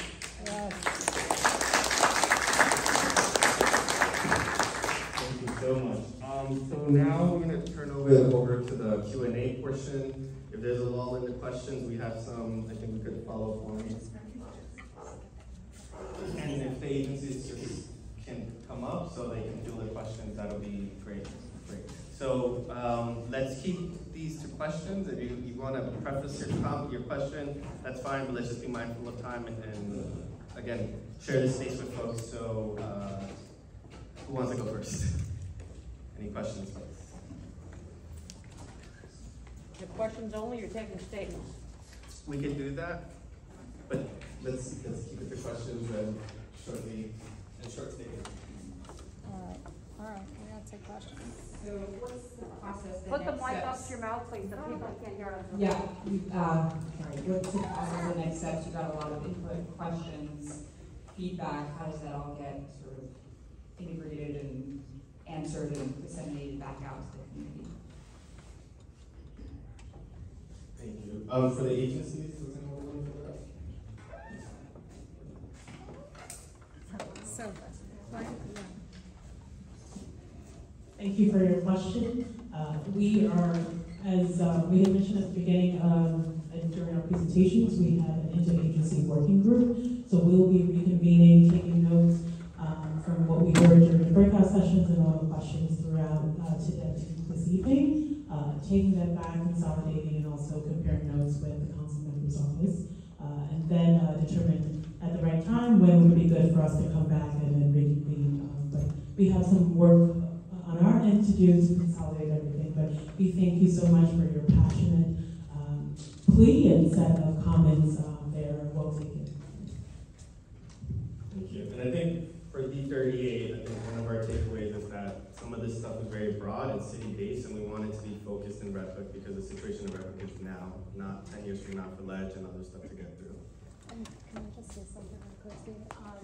We're going to take the notes from this meeting. We will repackage. We will blast back out to everybody who attended. We ask for your support in getting it out to community members. And if we need to turn it into another form, right, this is going to be the back and forth. It is what we are going to use to go back to DOT, DCP, EDC, and everyone else to keep on top of what are the time frames, what are the concrete elements. There were specific asks and recommendations made here and made in the past that we've been collecting. So, you know, our commitment is to do better by community engagement, to make sure we leave no one behind, to keep repackaging and retrying till we get this right? It's a large community with many different, sometimes opposing interests.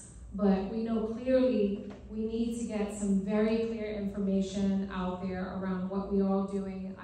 I definitely heard you, and count on you to both hold us accountable and holding the agencies accountable, and also mentioning to the mayor that this is a critical issue that needs to be focused on.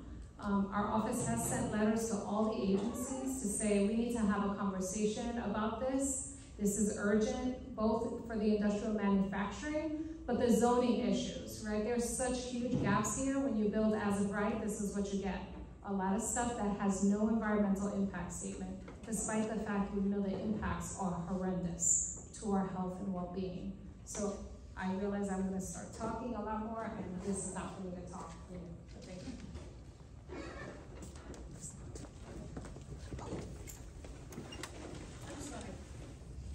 I just want to know what can be done to use the laws in place. Why are we not using the laws that have been in place that by law prohibit 65%, I'll say, as a stupid statistic, the amount of trucks that are already illegal on the street. How is that? How is that? Why are 90-foot trucks not given non-compliance tickets? If I go 43 miles an hour in a 30-mile-an-hour zone, I got somebody on my ass in 15 minutes. So I'm out here playing traffic director, backing 70-foot trucks up in front of PS 15 so the crossing guards can free the walkway because there are 9 trucks backed up on Van Brunt Street that can't move. So where are the cops? Thank you. That was a question. I just a takeaway of today that maybe there's some element of PD having to be here, but on I don't know if DOT, is there something that you want to answer? Also, community strategy is there. Class action lawsuit somewhere. Hi, so my name is Emily. I'm the CD7 liaison at the Brooklyn Borough Commissioner's Office, and 6, sorry. So in terms of enforcement, DOT, none of the agents here present have enforcement capabilities, but if you do send me very specific locations and the issues, I can hand that over to the local precinct, and that's how we work in communication with each other. And so if that's an option that you choose to take, you can meet me over here and we can exchange contacts. What I say to the officer, why aren't you giving him a ticket? Again, that's a question that NYPD has to answer, but if you do want more support, I can help you in the back. We will bring them to the next meeting. I'll go to her and then. Thank you. Sorry, I'm Elise Redekian. I'm a community member, and a question was submitted that I think is relevant, related to Jack Schmidt, what you said earlier in your DCP presentation about the reason why the warehouses are here is because we're zoned appropriately for them here. And I realize I wasn't in the zoning breakout, but I just wanted to highlight that, given that Red Hook is officially, according to New York City, a climate frontline community, it's also an environmental justice community. And according to New York State, it's also a disadvantaged community. Why has the DCP not updated the zoning text? It's outdated. It doesn't account for the specific uses of these last mile facilities, and has been fined to allow these facilities to fall under this definition of a warehouse, which these warehouses aren't. And they bring environmental concerns, noise impacts, roadbed degradation, traffic and emissions, and none of them are required to commit to sustainability. No environmental review, no flood mitigation efforts, no stormwater management. Do they pay taxes? Like Amazon, do they pay taxes? I don't know. Yeah, no permeable surfaces. So given that New York City is committed to climate solutions, environmental justice, shouldn't these facilities at the very least be required to commit to these types of climate forward measures? Isn't there a way to make them commit to that? These electric vehicles, charging, maritime solutions, we can talk about that all we want, but until they have to commit to it, nothing will happen. So we want to understand the lack of action from DCP, given that Red Hook is a neighborhood with profound climate vulnerability. Right, you talked about the vulnerability, but climate vulnerability. And we're designated as an environmental justice community, according to the mandate of the New York State Climate Leadership and Community Protection Act.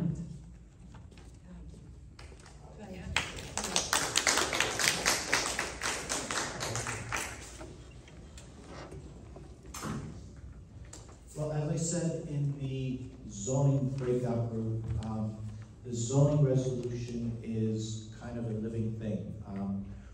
It evolves over time, and basically, I'll give an example. 10 years ago, nobody knew what a trampoline park is. Now we have trampoline parks in the city.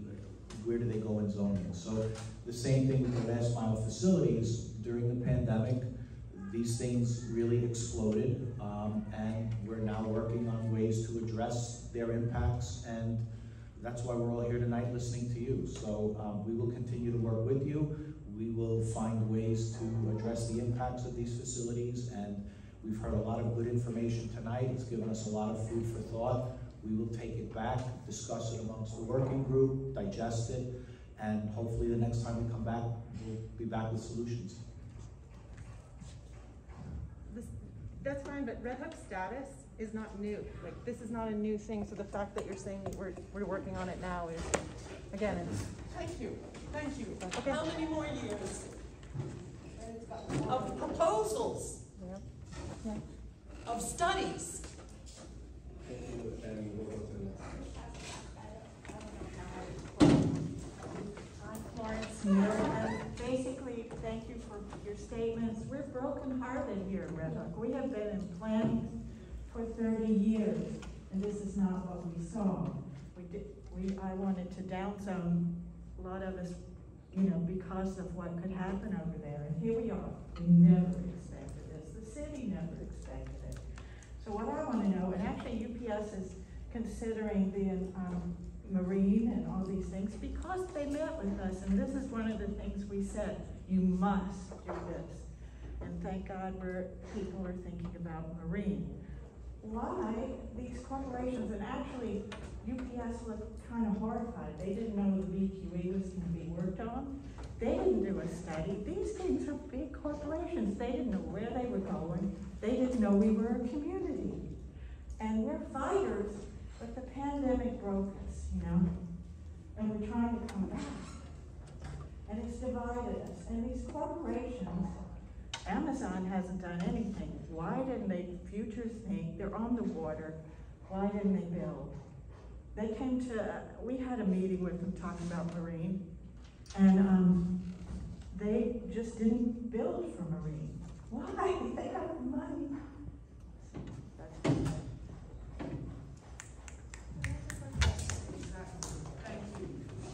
so much for that. You sort of read my mind, but just to touch on that question, I wanted to know, is DOT also looking holistically at what is happening in terms of Red Hook and traffic, but also the impact of the BQE? Because I know that we've had meetings as well around the BQE and the traffic congestion that's happening across Red Hook all the way down to Brooklyn Heights. And so I'm just wondering if that is something we will consider, because as the BQE continues with their plans, we're going to have more truck traffic and just general traffic and a lot of idling, right, around the communities and across this area. Are we thinking about that even as we're looking at the impact of traffic in Red Hook? And then secondly, I don't want to forget it because I think it's important. As someone had mentioned in our community engagement group that they had spoken to some of the folks in NYCHA, and those folks made it clear that in some ways, some of them said we're supportive of Amazon coming in because we need jobs. And that some of you working on this issue are not us, right? We are looking at it from their need for jobs as well. So I do think we have to keep in mind that there are folks who may not be supportive of our efforts here. And it's not an either or. It is making sure that they're also part of this conversation as well. I do think that's also very, very important. I don't want to forget that.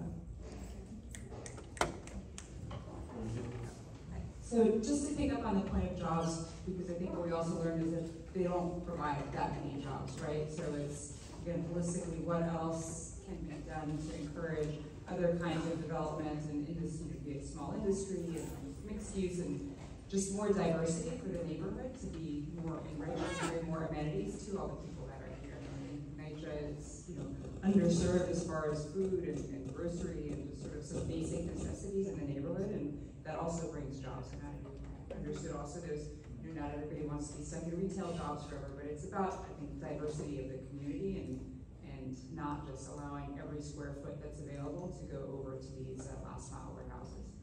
So, sorry, the question in there is, what else is being done more holistically to look at what else is coming and can be brought to Red Hook to create jobs and I don't know if EDC wants to touch on the jobs thing or no. No, just sure. I mean, think one of the things that we are really incentivized to do with the new leadership at EDC is to connect local communities to jobs, particularly in supply chain. You know, we support schools like the Harbor School, which is, you know, aligned with this vision. The new middle school that'll feed into the Harbor School. We also work with the School to Global Commerce, which is in Manhattan.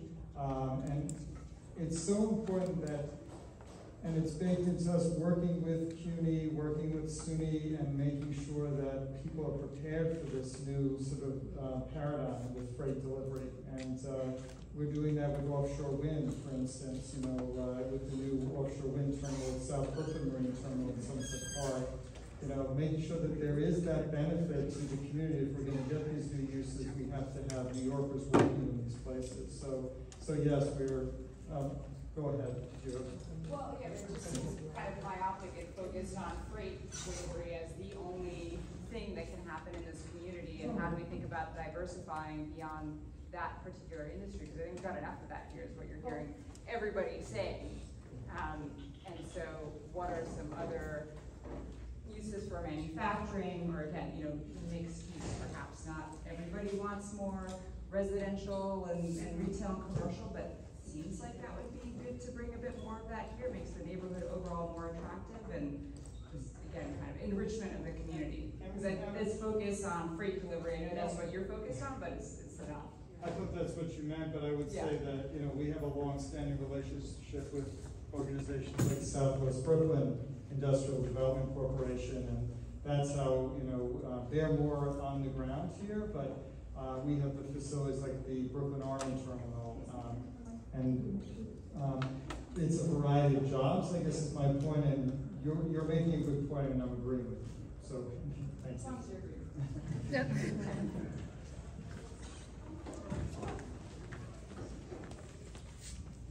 Hi, Carlina Salguero from Portside, New York. So I just want to continue something I was saying in the breakout group, but for the benefit of all. So as someone who's advocated for use of the waterways in every way since about 1999, it's great to hear this idea of using waterways, marine highway and everything. But what I know from my portside work outside of this meeting is there is currently absolutely no incentive to do that in the city. And so I'm asking all of you there right now to start looking for tools to do that. So what I was trying to say over here is I'm sure this last mile juggernaut is coming here because of the federal opportunity zone funds, because there was money that could be accessed to build these things here. Is there some tax incentive that the city can make for use of the waterways? I spoke to the head of the Waterfront Open Space Division of City Planning last year because of the comment period for the Comprehensive Waterfront Plan. Michael Morello is his name. And I said, is there any way the city can encourage use of maritime? And he said, no. And I can't believe that that's true. And I'm begging you, I'm asking you to do it. Other cities do it. Baltimore Institute of Maritime Protection Zoning, even a smaller town of Vineyard Haven, Martha's Vineyard did it. And I think if we had those incentives there, Amazon might have actually built for that. Now, things can be retrofit, but if there's nothing to push them to do it, and you're basically telling us you had no tools because this was all as of right, so I'm suggesting you look for tools now. And I'm confessing to everyone here, that kind of thing is not my expertise in maritime. I acknowledge that things operationally, how to move things by water and vessels and what they do, not about tax bases and rules and codes, but there's got to be a way, folks, and I'm asking you to find it. No, it's a statement. I'm making a statement. I'm not asking a question. Thank you, Carolina. Thank you so much. I'm turning over to Jesse from the South Brooklyn. There we go. To address one of the earlier questions. And some other context. Yeah, Come to the front. Come to the front. And keep the microphone close to your mouth because the sound of the recording is tough. Okay. I'm Jessie Solomon. I know the woman just left who had this question, but I just wanted to respond to it quickly to say that SBIDC, as Andrew mentioned, works in Red Hook, Gowanus, and Sunset Park with the industrial and manufacturing businesses in the area. We also operate the city's Workforce One Industrial and Transportation Center out of the Brooklyn Army Terminal. So we partner and try to encourage as much local hiring as possible, especially in the manufacturing sector in these three neighborhoods. But the other point I wanted to mention, I'm blanking on her name, but the woman who just raised this issue of really diversifying the local economy, is that there is, and has been for a long time, a really active group of retailers in Red Hook. Some of you are in the room today. The Red Hook Business Association, and prior to the Red Hook Business Association, it was SBIDC, who was working to really galvanize the merchants and organize the merchants and think about even attracting another supermarket to Red Hook, because there are pockets of Red Hook that really don't have access to a good supermarket or fresh produce, other than the amazing farm work that's in the neighborhood. And I think that that's something now that we're hopefully slowly coming out of the pandemic, and more merchants are working together again in the community, that can be something that's picked up as well, because really healthy food options are so critical to the health of the neighborhood. And I think that there could be some exciting ways that we can think about, partnering the manufacturing sector and the distribution sector, really, that's already rich and in this neighborhood, with the retail merchants and hopefully other future small businesses that come into the neighborhood. So just wanted to shout out the work of Red Hook Business Center, Red Hook Merchants Association, who's doing that already today. Can I ask an SBIDC question? Yeah, sure. Why did the SBIDC come out against the last mile coalition zoning recommendation?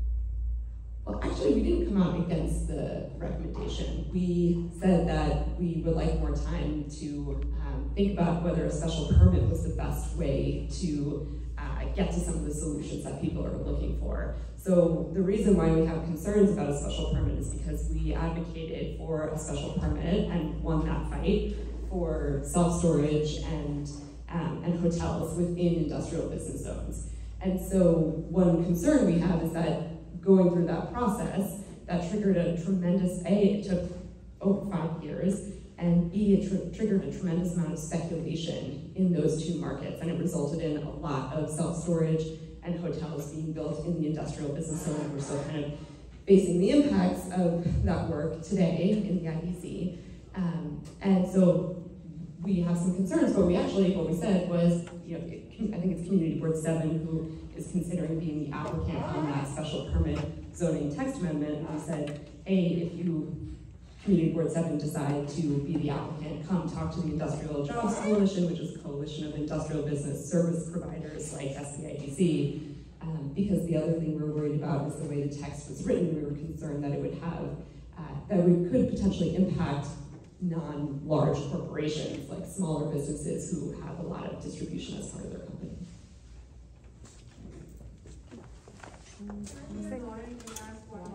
Yeah. Sure. So, the thing about... Come back. Because they can't hear you online. I have a loud voice. You are not that loud. They can't No, hear you it's the online. recording. It doesn't pick up on the recording because the echoes in here, sorry.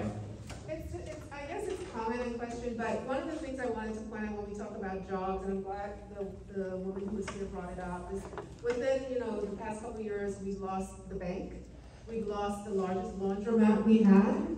We've lost other businesses. And when we think about the loss of the bank and on two of those other businesses, it's now because there's plans to build something larger on those spaces.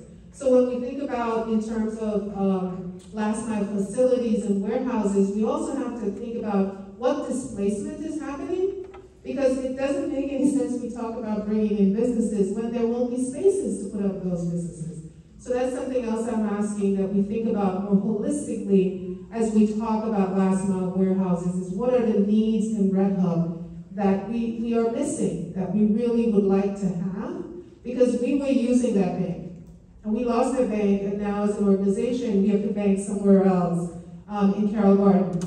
That the service we brought to the community there, I think, could have been helpful in some way. So definitely just asking that you think about that when we talk about jobs and we talk about businesses. Because otherwise, things aren't moving. You bring in more last mile, you provide some jobs, but then we keep losing other parts of the infrastructure. It's not really helpful. And I the one thing I wanted to add to that, because I saw in the chat that Andrea said that we're also losing space for artists who have lost their ability to store the instruments, their art, and equipment. So that's another area in this community that's been affected, our artists. Yeah. So I think we're at time. Maybe we'll take one more, and then I'll turn it over to the councilman.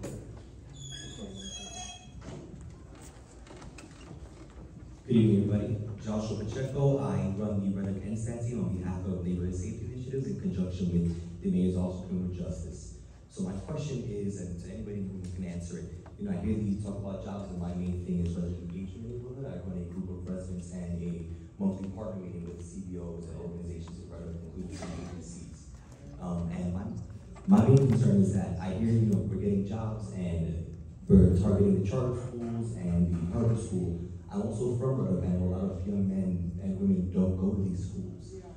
My major concern is, besides getting jobs, can we do anything to incentivize the zip code, preferably incentivize people who are living in Red Hook to get these positions? I know historically in Red Hook, we're in a harbor neighborhood. Historically, people who lived here used to work on the docks. My family came here in that era. I would love to see that happen again out here. But if we're targeting certain schools, where I know I went to be living, I went to one of the worst high schools in the city, which is what my compatriots in this neighborhood also do. Are we targeting these spaces, or can we get something saying that people who live here actually do get first priority for jobs? And it was very lengthy. Apologies. Yeah, great. Thank you so much.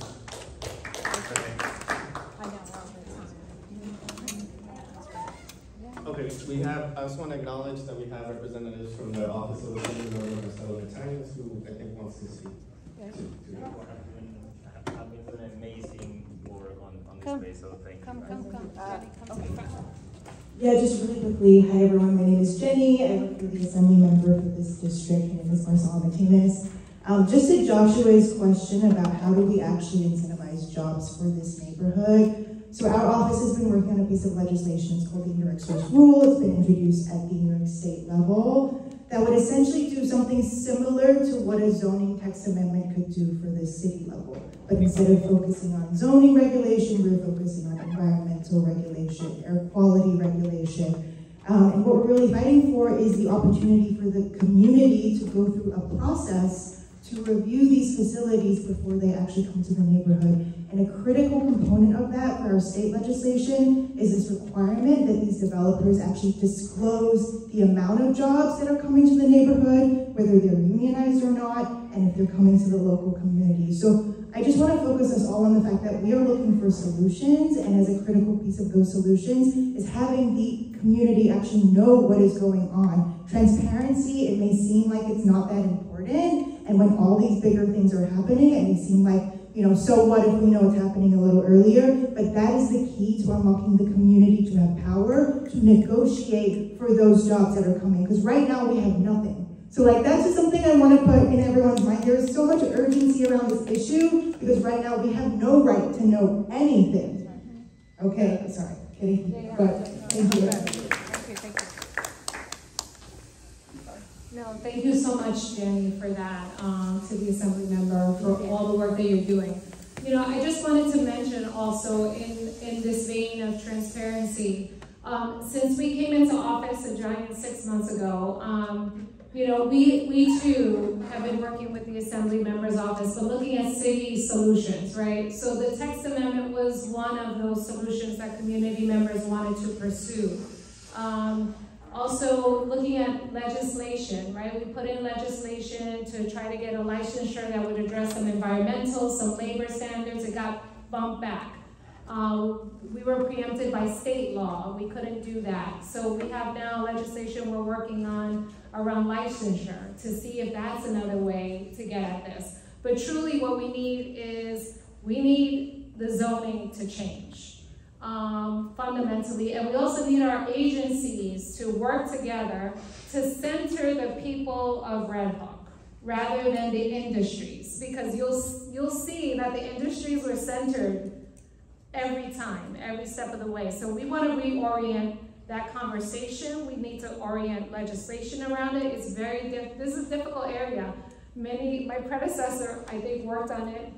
And it's just really challenging, but we are not giving up. And so our commitment here is to continue to move this forward, figure out how we can tackle it, partner with the agencies to figure out additional ways. Agency partners, we want concrete timelines. We want to know what prioritizing freight means. We want to know the dollar investment that's going to have.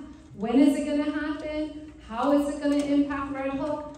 Because we don't want to continue in these general conversations. So we will continue this conversation with you all. We count on our community members to continue to keep us right, to be our eyes and ears on the ground. We are working on this with you. And when we mess it up, or we don't do something that doesn't seem quite right, we are counting on you to set us straight. I'm looking over at Jesse, because Jesse's like, yeah, this is, no, as experts on the ground, honestly. So I think we're gonna continue to explore and push that legislation. We expect a lot of pushback. We are up against an industry that is incredibly powerful. And do they pay taxes is a good question we need to investigate. But as Jenny mentioned, we are working with very little information, and this is not to excuse it, this is what we're trying to get at. And the experts in Red Hook, and I'm looking at actually John Santori in the back here. Several years ago, John was like sounding the alarm bells. He was watching the purchasing of manufacturing land happen throughout the district and was saying, y'all need to see what is happening here. And we're all too busy like, well, we've got to fight on this fight. The truth of the matter is our assets and our resources are here, and we have to collectively use them to fight back against this industry, quite frankly, that is doing what it wants to do in our city. And so I'm gonna count on you to help continue organizing our residents to throw everything we can at this. Whether, again, it's a DOT mitigation effort, if they gotta put a little island in the middle of somewhere to stop the trucks, or it's cameras, whatever it is, we need to throw things at it because it is urgent. And it is taking over Red Hook. And we know the health impacts are too enormous. This is a crisis. So you have my commitment. We will continue this conversation. And I want to thank you for coming, for being here so long. I know this is a dedicated, resilient, fighting ass community.